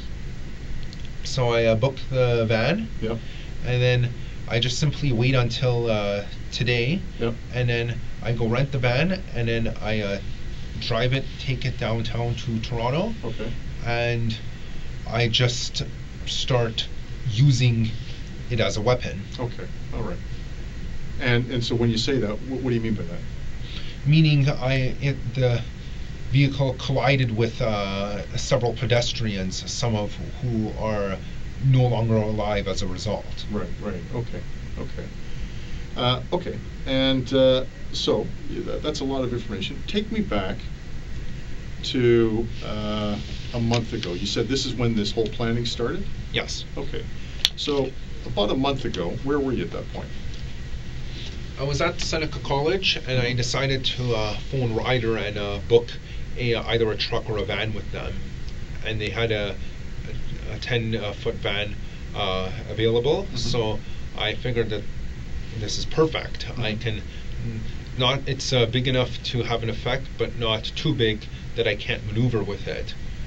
So van was the perfect medium size to use as my weapon. Right on, okay. So you're at Seneca? Yes. You said? And where specifically at Seneca are you? I was at the college library when I made the phone call. At the college library when you made the phone call? Yes. So the library that you just drew for me?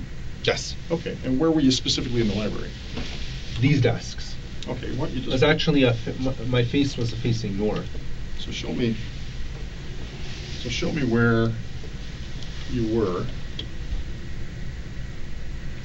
I was sitting here, facing this way. Okay, so you just put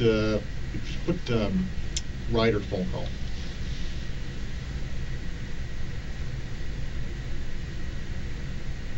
Okay.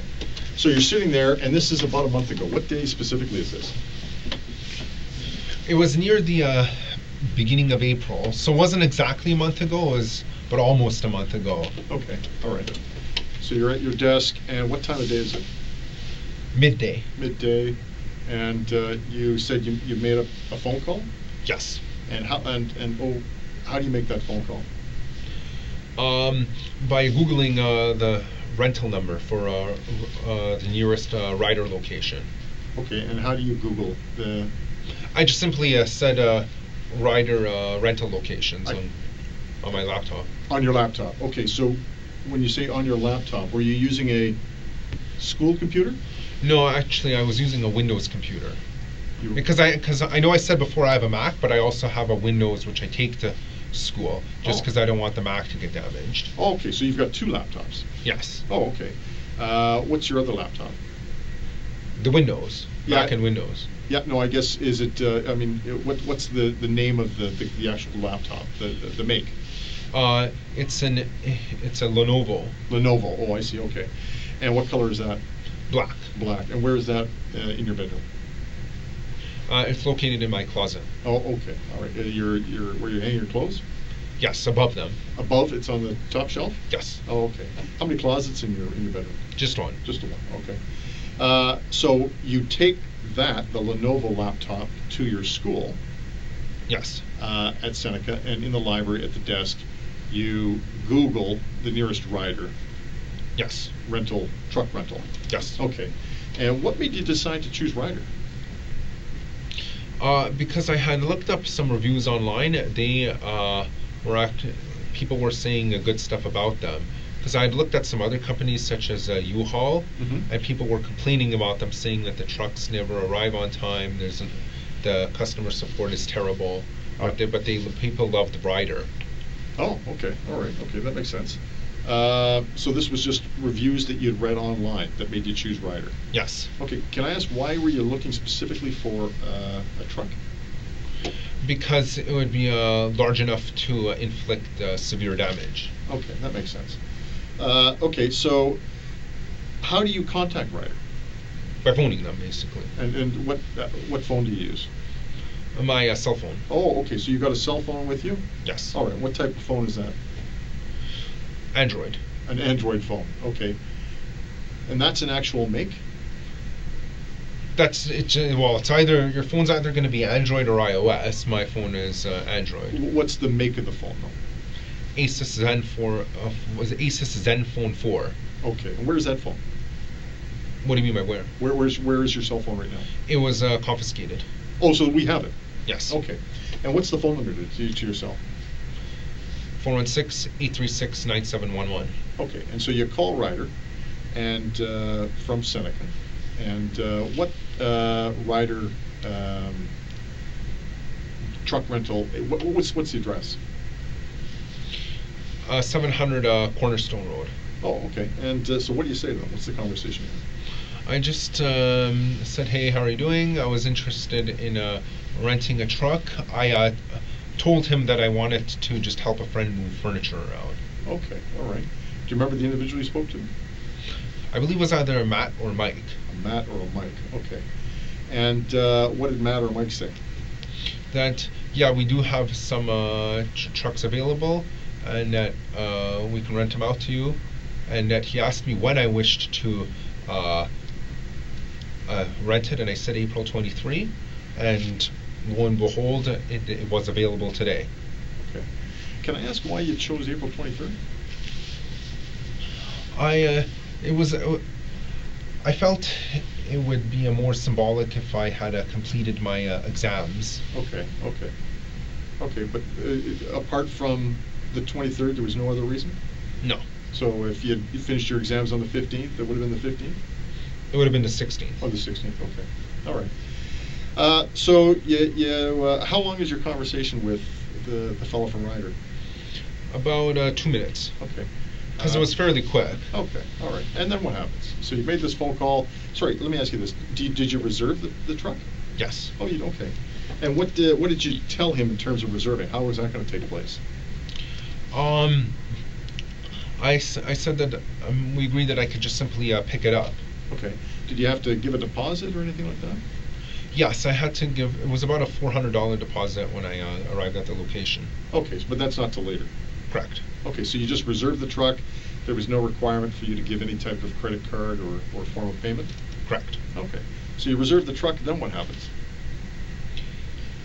Then I simply record the reservation, and then I go on that day to pick it up. So nothing happens for approximately 1 month? Correct. So you're not thinking about this? Or I am thinking about it, but I didn't okay. need to make any further preparations. Okay, so what are you thinking about while you're waiting to make these preparations, or waiting to rent the truck? The uprising. I was thinking that I would inspire future masses to join me in my uprising as well. Okay, all right. And how are you going to do that? I was going to tell people on 4chan beforehand. Okay, all right. And did you do that? Yes, I did. I did a 1 day in advance. Oh, okay, all right. So, did you actually go onto 4chan? Yes. And post messages? Yes. Okay, and what name did you, or they're anonymous, you said that? Yeah, is that right? That's the default. If you don't specify a name, it's going to say anonymous. Okay, did you specify a name? No, it was anonymous. Okay, so it was anonymous. Okay. Yes. And what time did you go onto 4chan? Approximately at 3 p.m. yesterday. 3 p.m. yesterday, okay. And what specifically did you say? I was using a code language to avoid detection by the authorities. I stated that there will be a beta uprising tomorrow. I encourage others to follow suit. Okay, okay. And did you post on any other mediums? Media. Any other media? No, just 4chan. Just 4chan. Okay. Did anybody reply? Yes, quite a few people were congratulating me because I suspect they probably knew what I meant by what I said. Okay. And in fact, I remember there was one poster who said he was from Edmonton and he would be planning a similar uprising in November 15 of this year. Of this year, okay. Okay, and what specifically did he say in terms of what he was He gonna said, do? hey, thanks, man. You've given me great inspiration. November 15, Edmonton, the continuation of the rebellion. Okay, okay. Those are his words. Okay, I understand, okay. And so that was the one thing you did to, as you were thinking about this and planning. What else were you doing? While I was finishing up my schoolwork as normal. Yeah, okay, all right. As I still have to worry about my schoolwork. Right, of course. Anything else? No, nothing else out of the ordinary. So, in terms of your, in terms of the time that you spent thinking about this over that month, if you were to break it down into a percentage. I would say 80% of the time was spent thinking about it, even while I was doing other activities. You were thinking about it. I was very preoccupied with it. Very preoccupied with it. Okay. And in this thinking, what were you thinking specifically? About how the foundations of the world would be shooken by this event. Okay. And when you say that, what do you mean by the foundations of this world? Meaning that I was fairly confident that others would be inspired to repeat the same actions as me, in basically just to overthrow society. Okay. Okay. And so this, sorry, is there any other thought process going on? That was pretty much the main thought process. Okay. And okay. So then it comes to today or yesterday, the 23rd, right? Because I guess midnight's already passed. Yeah, exactly. So it was yesterday. So walk me through your day. You get up in the morning. What time do you get up? At about 7. About 7 o'clock. Okay, and then what do you do? I have breakfast. I brush. Mm-hmm. Nothing unusual. Right. And then what happens? I check my emails, just to see if there's any school-related stuff or anything that, such as job offers, anything like that. Mm-hmm. And then I'll go for a walk around the neighborhood, Mm-hmm. and then I went to the rider location Mm-hmm. yesterday, Mm-hmm. and just took the van Mm-hmm. and brought it out to Toronto, and then I committed this rebellious act. Okay, all right. So you get up around 7? Yes. Okay. You said you had some breakfast? Yes. You brushed? Yes. Okay. You go on your computer? Yes. What computer were you on? Mac. The Mac. And you said you checked some emails? Yes. Did you get any emails that related to this? No. Did you send any out in relation to this? No. Okay. So you're on your computer. How long are you on your computer for? I'm on there for several hours a day. Okay. Just because mainly, since I'm a software developer anyways, I would have to use my computer anyways. Right, okay. And then from there, you go for a walk? Yes. Okay. Now, where do you go for a walk? Around the neighborhood. You just walked around on foot? Yes. Okay. When do you leave the house?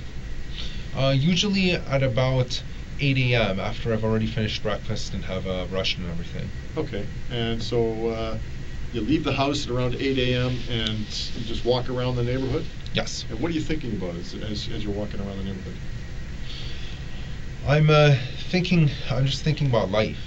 Okay. Is your focus on your mission at all or anything like that? Sometimes, but although to be honest, I'm not thinking about it 100% of the time. Okay. Sometimes I just try to, when I walk, I just try to clear my thoughts. Okay, all right. Were you conscious this morning, though, that today was the day that this was going to Yes, happen? I was very aware of it. Very aware. It was Okay. very pressing on my mind. Very pressing, okay. So how long are you outside of the house? Usually my walks are about half an hour to an hour. So is it fair to say that's how long you were out today? Yes. Okay. And from the time you get up to the time you leave the house, do you have conversation with anybody? You mean just yesterday on April 23rd? Yeah. No. No, okay. And when you're outside, do you speak to anybody? No. Are you chatting with anyone on your phone during this time at all, or anything No. like that? No. You're not messaging on 4chan or anything like that? I did post a Facebook message right before the attack. Okay. Stating that the incel rebellion has already begun. Okay. And okay. All right. Posted it with my phone. Okay, so let's just work up to that. So now you've gone for a walk. It's pressing on your mind, this attack. You come back home about 45 minutes to an hour later. So what time is that? I would say that would be approximately 9. 9 o'clock? Yes. Okay. And then what do you do? Then I just I sit back. I sit on my computer, just play some random browser games until it's time to leave. Okay. And so what computer are you on? Mac. Mac. And what browser games are you playing? What do you mean by that? Just random games on the internet. I was actually playing City Jumper. It's a very old game. Okay. It's I just wanted to pass the time until I left. Okay. And so while you're playing this game, do you have a particular time in your mind that you're going to do this? Well, the truck rental was or van rental was at 1 p.m. Okay. So, and I already had a Google Maps route planned. I left the house at 11:25. I took the bus to the rider location. Okay, so you're at home. I just want to make sure I'm clear as to what was going on. So you're at home. You're playing some online video games. Yes. You knew that the truck rental was at 1 o'clock.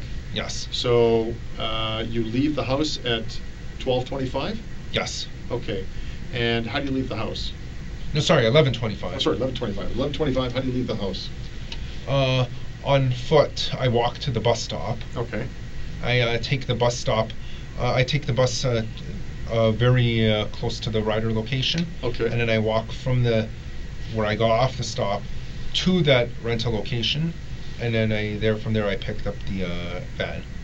Okay. So when what bus stop did you catch the bus at? I went on 85C westbound at my house, and then I transferred to another bus, which unfortunately I don't remember the number because I've only used that. That other route is not one of the main routes, so I don't remember the number. Okay, so but where's the bus stop that you would have attended in order to board the bus? The first bus was Bayview and 16th. Did you walk to Bayview and 16th? Yes, because it's only about 5 minutes from my house. Okay, and so there's a bus stop there at Bayview and 16th? Yes. And I'm assuming we're talking about a York Regional Transit bus? Yes. And what was the name of the bus? The number of the bus? 85C. 85C. And which direction is that bus going? West. It's going west. On 16th? No. Yes, 16th? Yes. Okay, it's going west on 16th. So you catch that bus? Yes. And how do you pay to get on the bus? Bus ticket. A bus ticket, okay. And what time do you get on the bus? At about 11:30. About 11:30. So about 5 minutes from your house. Mm-hmm. Okay. And then how long of a bus ride till you get off and get on the next bus? It was about half an hour until the next bus. Okay. So where do you get off the first bus? What bus stop do you get off of? Highway 7 and Weston. Highway 7 and Weston. Okay. And you board a second bus? Yes. And where did you board that second bus? At that same stop. Same stop. And you don't know the number of that bus? I don't remember, unfortunately. Okay, but it's a York Regional Transit bus? Yes. Okay. And so what direction do you head when you get on the second bus? It went north, and then it went east again, and then it dropped me off about a 5-minute walk from the truck rental location. Okay, so what street would that have been at? I don't remember, unfortunately, because it was one of those small neighborhood roads, but it was very close to Credit Stone Road. It was very close to Credit Stone Road. Yes. Credit Stone Road. What would be the major intersection? I believe the bordering street was Pennsylvania Avenue. It was actually a neighborhood road. It wasn't a major intersection. Okay. So Credit Stone in Pennsylvania. Yes. It was in or around that location. Yes. And from there you walk to the Ryder truck rental. Yes.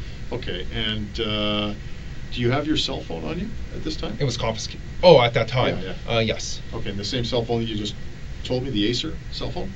Asus Zenfone 4. Right. That phone. Yes. Okay. Do you receive or make any phone calls during that time? No. Okay. What about, okay, we'll ask you that later. So you walk to the rental store or the truck rental store. What time do you arrive at the truck rental store? At about 12:30. Okay, 12:30. All right. And so you walk in, and what do you do?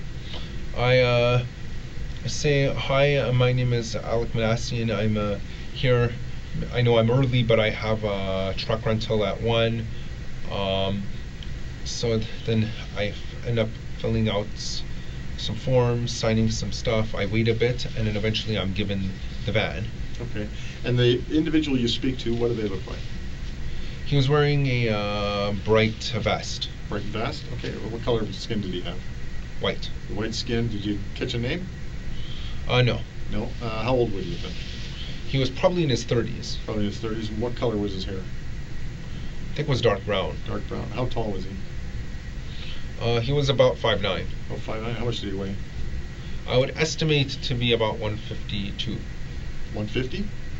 152. 152. 152 pounds? Yes. Okay. I'm very precise like that.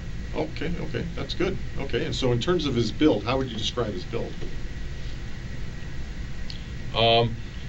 It was kind of lean but slightly muscular at the same time. Oh, okay. All right. What about facial hair? He was clean shaven. Clean shaven. Okay. Any other distinguishing characteristics about him that would, center him out from anyone else? None in particular. Okay. So, sorry, what do you say? You're there early, but you want to know if this truck is available? Yes. Okay. And in terms of the trucks, did you have, were you given a choice of trucks?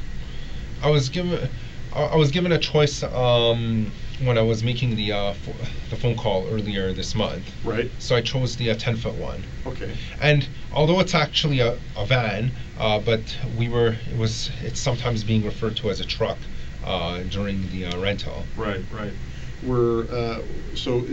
I'm assuming there were various sizes of trucks, vans available? Yes. Okay. Was the van the largest? No, it was actually quite small compared to the actual trucks. Okay. So why did you choose the van? Because it was larger than a car, therefore large enough to be effective, but not so large that it made maneuverability hard. Oh, I see. Okay, that makes sense. And when did you come to that realization? I was thinking about it before before I made the phone call. I was thinking I need something powerful enough to be effective, but like I said before, and small enough that it's maneuverable. Okay, so you were thinking about that before. Was this, when specifically did this thought process come into your mind? About 2 days before I made the phone call. Okay. So is it fair to say you reserved a larger truck, but then when you went into Ryder, after thinking about the logistics of your mission, you changed? No, the van that I used was what I rented. Oh, okay, all right, okay, okay. So you're at the counter, you rent the van. What does the individual, the salesperson say to you? Well, he just asks me if I have my driver's license. He asks me for a credit card. Right. I use it. The card gets approved, and then he says, "Okay, wait here. I'm gonna get the van for you." And then about 10 minutes later, he has it for me. Okay, so you produced your Ontario driver's license? Yes. Okay, and what type of credit card do you produce? Visa. And what banking institution does it? TD. So it's a TD Visa. Is it a particular brand of TD Visa? Does it have a particular? No, it's just simply a TD Visa. Just a simple TD Visa. Okay, and I'm going to ask, do you know the number of your Visa card? I don't remember it. You don't remember, okay. But it's in your name? Yes. Okay, so the fellow behind the counter takes your identification and the Visa card. Presumably he charges you for the rental? Yes. Okay, and how much was the rental? I don't remember, to be honest. I remember I had to pay a $400 deposit. Okay. To be honest, I wasn't really paying attention to the cost because I knew I would be able to cover it anyways. Okay, all right. Did you sign any documents? I signed on a tablet. Okay, all right. Were you given any type of receipt? Yes, in fact, I put it inside a folder, which was in the van, which I'm assuming has probably been confiscated, as the van was probably searched. Right. And so, where was the receipt in the van? Inside some folder. Oh, I'm sorry. Okay. It was next to the steering wheel near the coffee cup holders. Okay. All right. Same place where my phone and wallet were. Okay. All right. So you've now paid for the van. You've signed for it. You've been given a paper receipt. And then what happens? Then as I said before, he tells me to wait as he's getting the van, and so I wait about 10 minutes. Okay. And then he brings the van, and then I go into it, and then I take it downtown to Toronto, and I start using it. Okay, so when you're presumably the van gets pulled up in front of the entrance, is that? Yeah, he pulled it up next to the building, and he made it ready to be able to easily exit out. Okay, and so do you do an inspection of the van to make sure that there's no damage you're going to? No, I didn't bother because the van didn't appear to be damaged or anything like that. Okay, so he gives you the keys? Yes. Okay, and what do you do at that point? I drive off. Okay. And what route do you take? I drove down Cornerstone, Credit Stone, until I reached, I believe, Highway 7. Okay. Then I went east on Highway 7, and then I took the ramp to Yonge, and then I went south on Yonge until I reached the attack location near Finch. Okay. So what direction are you traveling on Credit Stone? South. South, and then you go west on... No, east. Sorry, east on Highway 7. On Highway 7? And then I take that ramp to Yonge. Okay. And then on Yonge I continue south. Okay, so when do you leave Ryder? I wasn't looking at the time when I left, but I know I received the van before 1 p.m., although the booking was actually scheduled for 1. Okay, all right. And how long does it take you to get from Ryder to Yonge Street? I went to Yonge, to the beginning of Yonge. To the beginning of the attack. Oh, to the near Yonge and Finch. Yeah. I would estimate about 20 to 30 minutes. 20 to 30 minutes. Now, what are you thinking while you're in the van? I'm thinking that this is it. This is the day of retribution. Okay. And anything else in your mind? Just that. That's the only thing that's in my mind. It's just burning in my mind. Burning in your mind. Yeah. Okay, and so let me ask you this, because this is really interesting. Why do you choose Yonge and Finch? I didn't choose Yonge and Finch in particular. I was driving down Yonge because I knew it would be a busy area, and then as soon as I saw there were pedestrians, I just decided to go for it. Okay. And so, where specifically were you, in terms of your specific location? Where were you when you just decided to go for it? I was at some traffic lights. Okay, where? Actually, I don't remember. The only reason, in fact, if I hadn't, I remember some other, I had heard some other officer mention Yonge and Finch before. That's the only reason I really remember it. Okay. But otherwise, I actually wouldn't have remembered that it's Yonge and Finch. I just knew that I started seeing a lot of people walking. Okay. Am I correct when I say that you knew at least you were on Yonge Street? Yes. And you knew that you were... Because I specifically chose it beforehand, because that's why, because I even looked for that ramp from Highway 7 to Yonge. Right, okay, okay.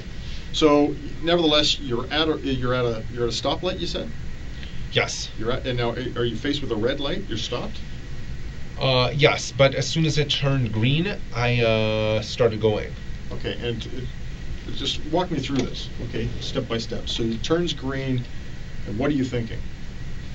I'm thinking that this is it. I see all these people. It's time to go for it. Time to go for it. And what do? I floor the pedal. Yeah. I speed the van towards them, and I allow the van to collide with them. Okay.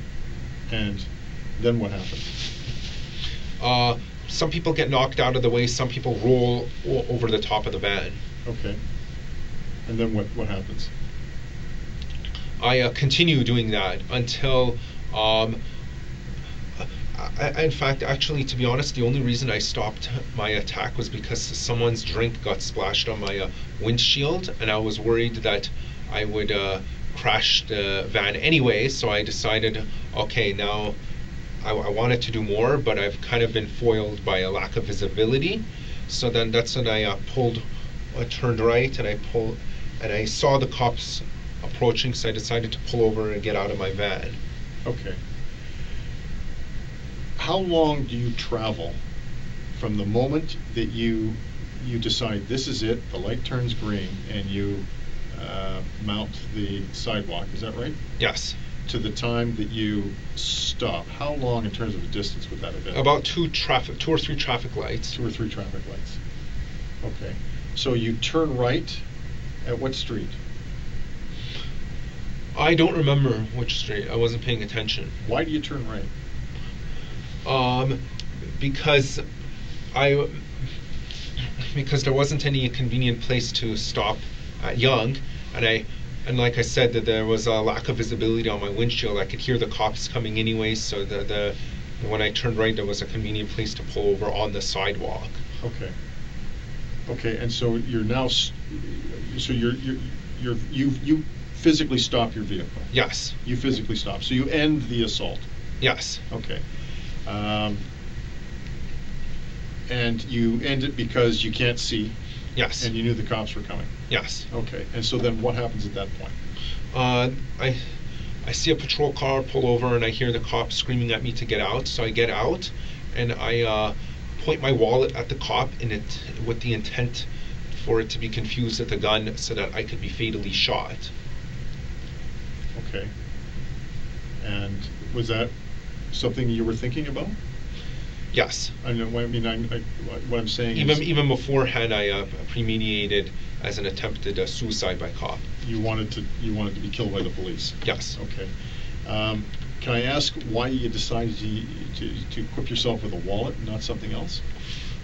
I was worried. I was thinking about purchasing a toy gun, right. But I was kind of paranoid that for whatever reason, the rental company would ask to see my pockets or any bag if I chose to bring that. So I decided to go as stealthy as possible so no one suspects anything. Okay, all right. Nevertheless, you get out of the van. The officer correct me if I'm wrong, because I want to make sure I get this right. You get out of the van because the officer orders you out?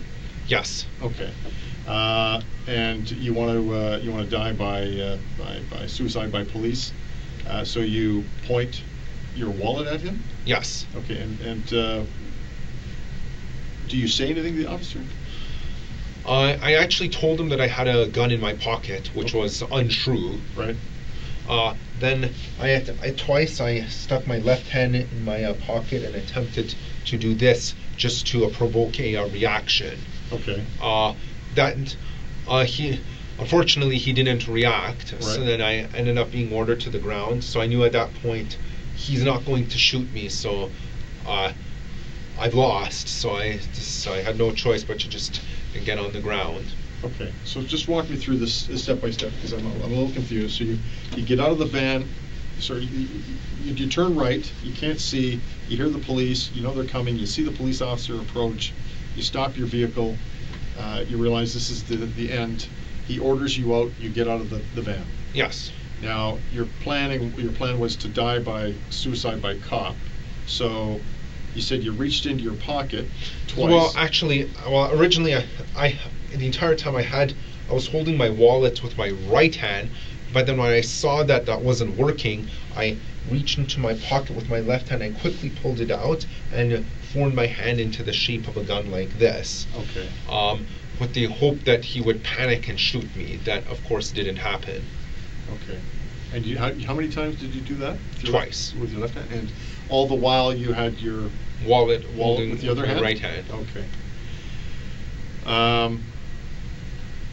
And so, realizing that the officer wasn't going to shoot you, what did you do at that point?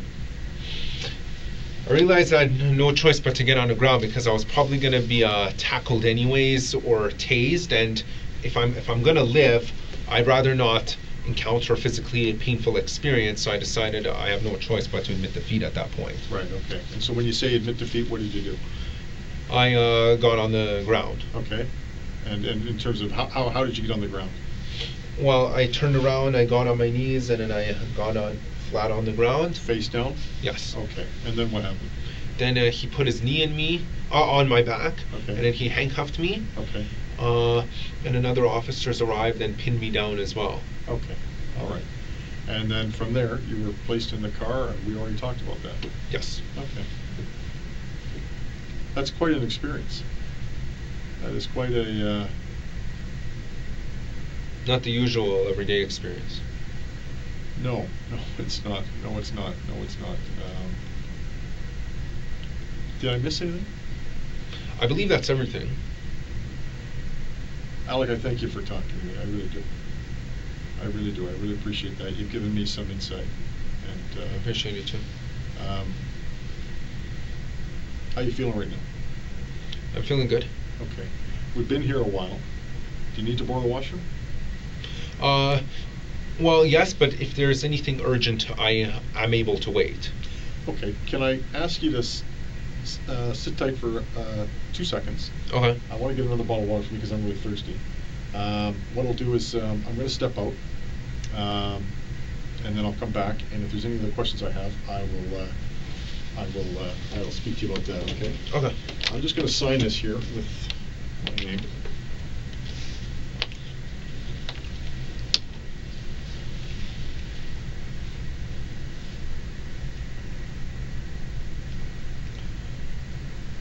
And it's the 24th now, isn't it? Okay.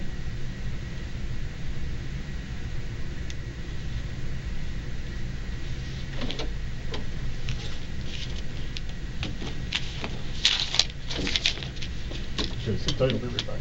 Good.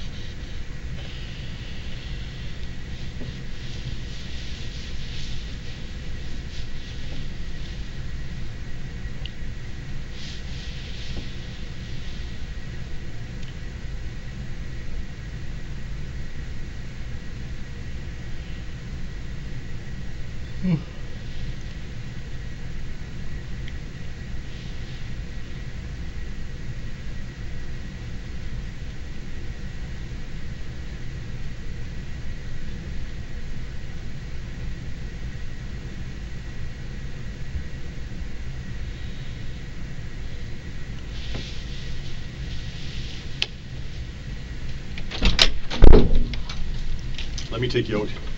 Just use the washroom and then we'll be back. Should I leave this here, or am I allowed to take it with me? No, you'll leave it here because Okay. we're going to come back. Okay. I just got to put the arm on here. Yeah, I understand. There we go.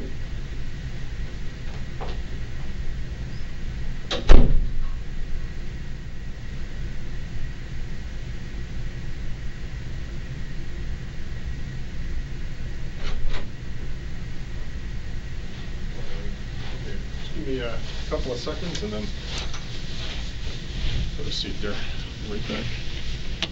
Do you want anything to eat? I'm good. Thanks. Yeah. Sure. Okay. I'll be right back.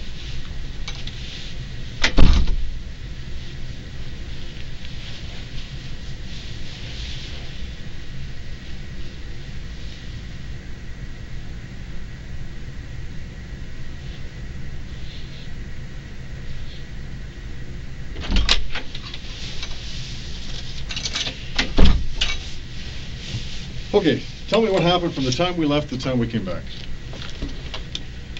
You mean just now? Yeah. I went to the washroom. Mm-hmm. I urinated in the toilet bowl. Mm-hmm. I washed my hands thoroughly at the sink. Then I took some paper towel. I used that to close the tap. Mm-hmm. Threw that paper towel in the garbage, and I took 2 more pieces of paper towel and used that to open a knob. While holding the door with my foot, I put the paper towel in the garbage. And then we walked back.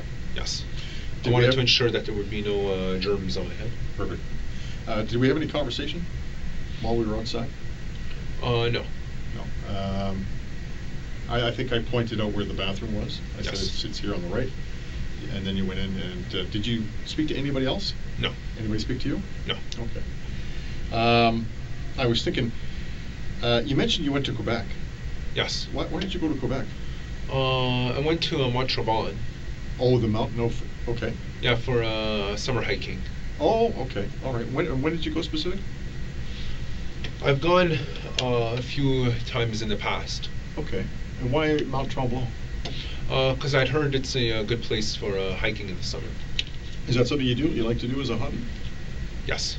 Do you like to hike? Yeah. Okay. Who did you go with? I don't wish to specify. Okay. How long were you there? Just for a weekend. Okay. All right.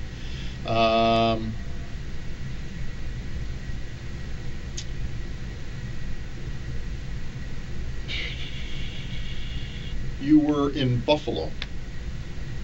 I understand. I don't recall ever being in Buffalo. You never recall going to Buffalo? No. My understanding is you traveled to Buffalo and you traveled to another U.S. state? I have been to Chicago and Boston, San Francisco, and LA. Okay, all right. Okay, when did you go down there? San Francisco and LA were Christmas of 2003 and 2013. Mhm. Chicago was winter of, Christmas time of 2007. Mm-hmm. Boston was May of 2012. Okay. What was the reason for going to the U.S.? Just vacation. Okay. Did you go with the family? Yes. Okay. Can I ask what religion you are? I'm not of any particular religion. You don't follow any denomination? I'm atheist. You're atheist. Oh, Yes. I see. Okay. Can I ask what religion you were raised? I wasn't raised with any religion. Oh, okay. Fair to say your parents aren't religious? Yes. Okay. Okay. So you don't have any religious ideology or No. particular religious faith or following of any kind? Correct. Okay. Did you go to your prom? No, I didn't. You didn't go to your high school prom? No. Okay. Have you ever had a girlfriend? No. Okay. Can I ask you something? This is it's personal, but given what you've told me, I believe it's relevant. Have you ever had an intimate relationship with a woman? Unfortunately, I haven't. Okay. Is that something you would want to do? Yes. Okay. All right.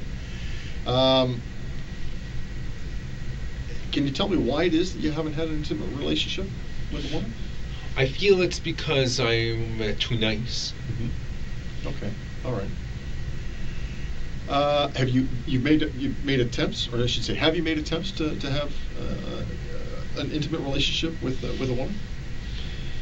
Yes, I did ask a girl out once, but she rejected me. Oh, okay. And when was that? That was in 2012. 2012. So it was before the October Halloween of 2013? Yes. Okay. And did that leave you with, I mean, how did that leave you? I felt crushed at that point. Okay. I'm talking about the 2012 incident with the girl.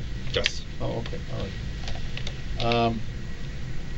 Alek, remember when we talked about telling the truth? And, yes. And I asked you that, if you were going to tell me your side of the story, which you did, and I appreciate that. Has everything you told me been the truth? Yes. Okay, because I'm going to be honest with you. There's one aspect of your story that doesn't corroborate with the information we have.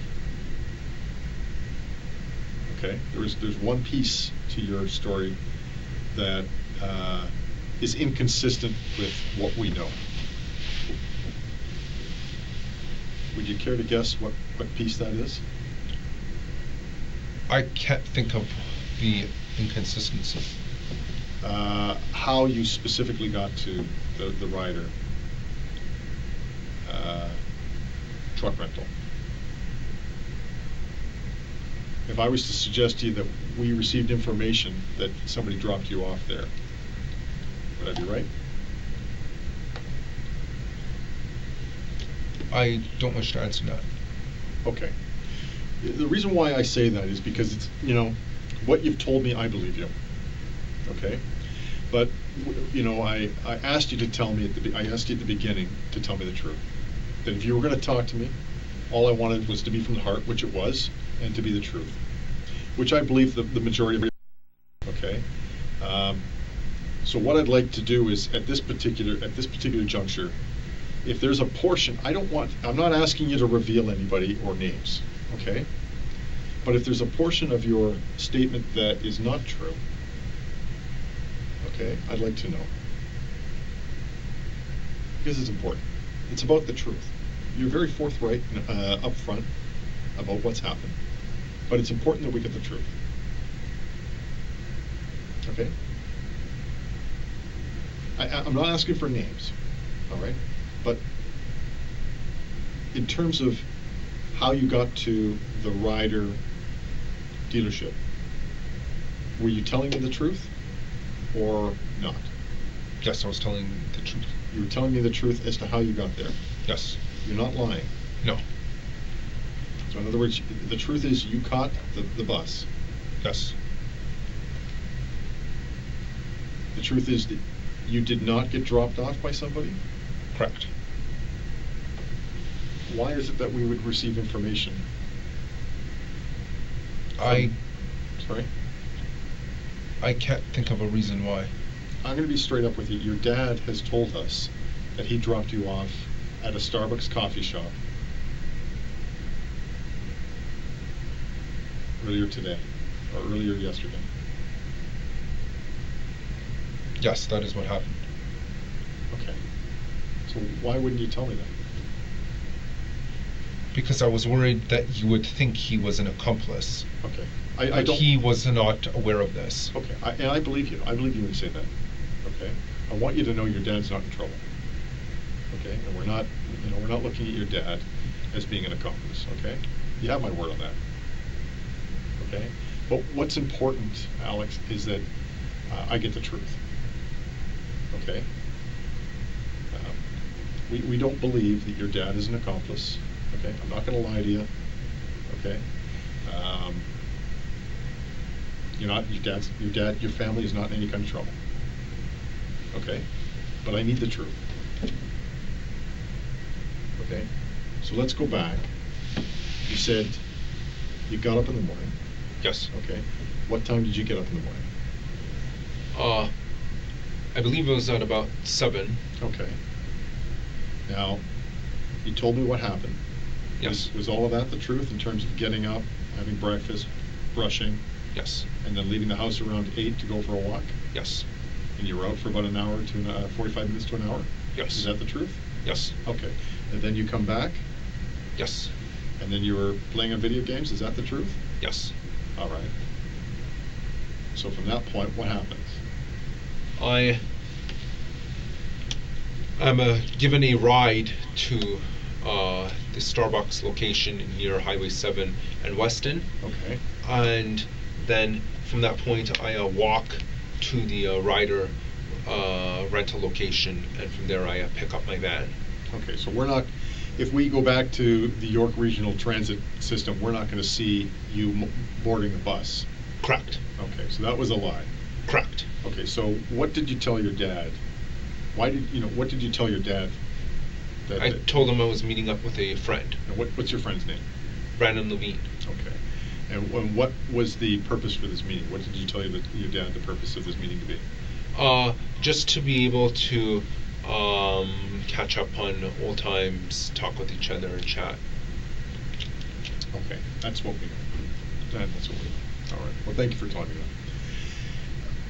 I want to ask you this. Okay, we're not looking at anybody else as being involved in this. Okay. So in light of all of that, is there anything else that you've told me that isn't true? No. Everything else is the truth? Yes. You're being upfront and honest with me. Yes. Okay. While you were planning the attack, starting approximately a month ago, when you were in the planning and deliberation stage, right through to getting arrested, who did you talk to about this attack? 4chan. 4chan, okay. So what do you mean by that? Meaning, I posted 2 days before the attack that I hinted that there would be another beta uprising, and then when there were replies, some of the people, based on the replies, I could tell that they kind of knew what was going to happen. Okay. Did you have any conversation with anybody else? Not in real life. What does that mean? I mean, not in person. Okay. How did you, over what medium did you communicate? Just 4chan. So what do you mean by not in real life or not in person? Who were you speaking Well, real life means you're not using the computer. to? Right. So I did not inform anyone in person of these plans. Okay. Outside of 4chan and leaving threads or messages on threads, who else did you talk to? Using social media or I'm speaking specifically to individuals. Who specifically did you tell? No one. No one. You mentioned you were playing City Jumper. No, City Jumper. But before that, you were playing Call of Duty, and you've played Halo, and you've played GTA. Yeah, Grand Theft Auto. How did you play these games? I mean, I know you played them with an Xbox 360. With an Xbox 360. And where's that Xbox 360? I actually no longer have one. I used to have one. Okay. When did you get rid of it? Well, a few months ago the disc tray got jammed, Okay. so that's why we had to get rid of it. Okay, so how did you get rid of it? We just threw it out. Threw it in the garbage? Yes. Okay. So did you ever use the online Xbox Live. Xbox Live? Yes. Okay. And what was your username on Xbox? My gamer tag was Xbox Light Side. Xbox Light Side? Yes. All one word? Yes. Any capitals? The first letter. First letter. And in your conversations with other people online while playing Xbox, or while using Xbox, who did you discuss or talk to about conducting this mission? I didn't discuss it with anyone over Xbox Live. Okay. Who did you discuss specifically with about this mission, using any other type of communication? Other than 4chan? Yeah. No one. No one. So it's fair to say no one knew that you were planning to do this attack? Correct. Okay. I want to talk to you, and this is very important, I want to talk to you about this Edmonton attack that's going to take place later this year. You said it was in what month? November 15, November 2018. 2018. What more information can you tell me about this impending attack? The only information I have is that someone hinted in the as a reply. He simply said that this has. Yeah, I think I know what you mean, bro. This has kind of inspired me. I am planning something similar, November 15 this year. Okay. How do you know it was going to be? A reply. It was a public post. It was a public post. How do you know it was going to take place in Edmonton? Because he said Edmonton. Because he said Edmonton. In the post. So if I was to go on to 4chan, would I be able to see this post? Due to the high volume, the high frequency of posts on 4chan, all the threads get pushed out very quickly. However, it is possible that they get archived on some other website. Okay, and what thread was this under? It doesn't have a name because I left that field blank. Okay, so but what subfolder is it in? Is it like, there's no subfolders on 4chan. So, I thought you said that there was right,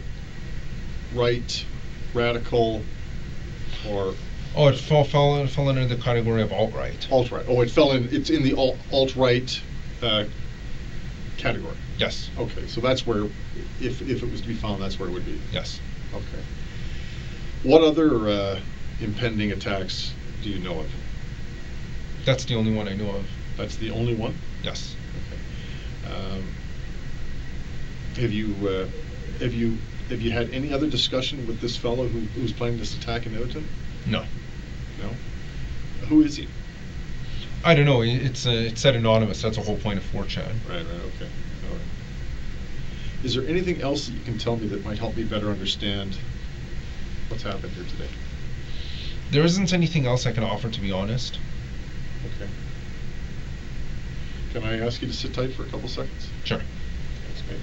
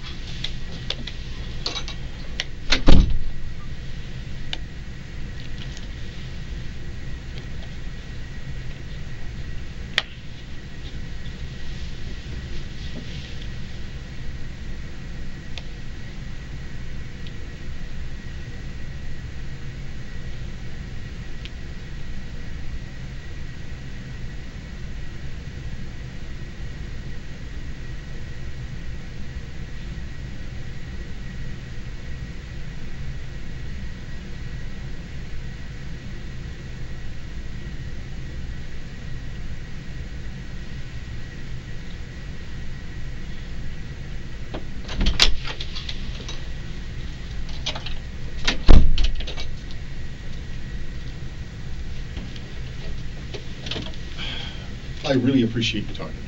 I'm going to be straight up with you. I find you fascinating. I really do. I've never met somebody like you before. And this has been quite an experience for me, as much as I think it has been for you. Can I ask you something? how were you treated here today? Very well, actually. Very well. Okay. And I'm talking about overall, with from the moment you were arrested right up to now. Yeah, I was treated well. Treated well. Okay. In terms of the way I treated you here today. I feel you treated me well as well. Well as well. Okay.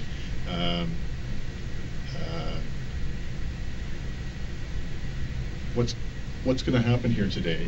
I don't know if you're familiar with the process. So we're unfortunately we're going to have to hold you, okay? Because we can't release people for certain charges, and the ones that you're facing, we can't release you. Which means that you're going to go to court tomorrow or today. You'll be in front of the judge, okay? There will be a lawyer there who will advocate or will defend you on your behalf. There will be a Crown attorney who will, who's the prosecutor, who will advocate for the Crown or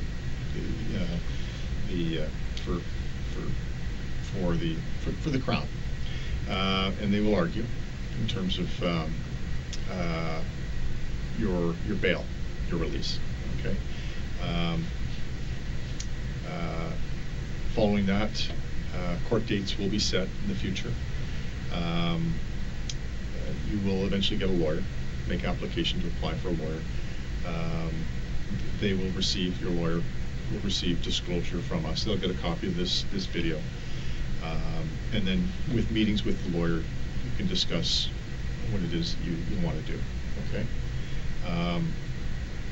I'm going to ask you this, because it's important.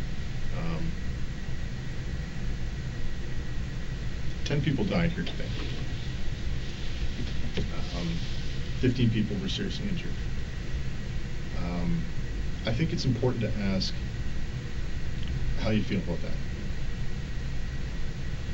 I feel like I accomplished my mission. You feel like you accomplished your mission? Yes. Okay. If the families of those people who were murdered and who were injured were in this room right now, what would you say to them? I honestly don't know what I would say.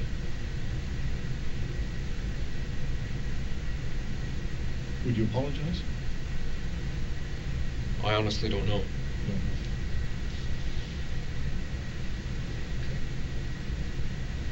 Can we shake your hand? Sure. Thank you very much. I appreciate that. Is there any questions you have of me? I don't have any questions. Okay. If I need to speak to you again, would you be up to that? Yes. Okay. I got to just make sure there's a room available. What I'm going to do is, if you don't mind, can I get you a hangout here? Sure. And I'm going to get an officer to come in here, and he's going to take you back downstairs. Uh-huh. You'll be alone in the room. If you need something to eat, you just let him know. He'll get you something to eat. Use the washroom. You need to lie down, have a sleep, do whatever you want. Uh-huh. You can do that, all right? Uh-huh. Okay, so hang tight. I'll make sure an officer comes in. Uh-huh.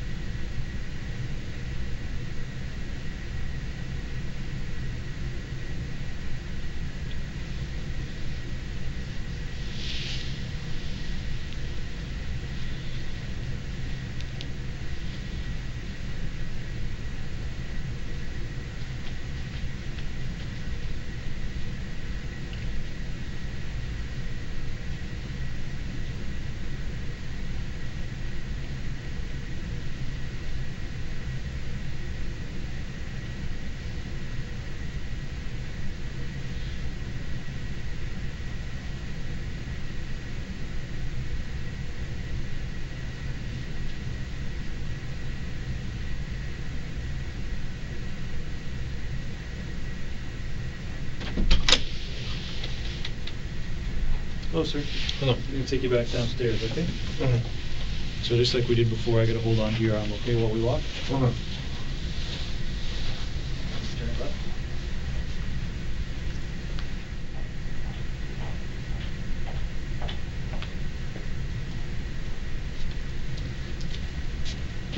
Okay, the date on my clock is Tuesday, April 24th, 2018. Time by my clock is 3:04, and we'll be concluding this interview.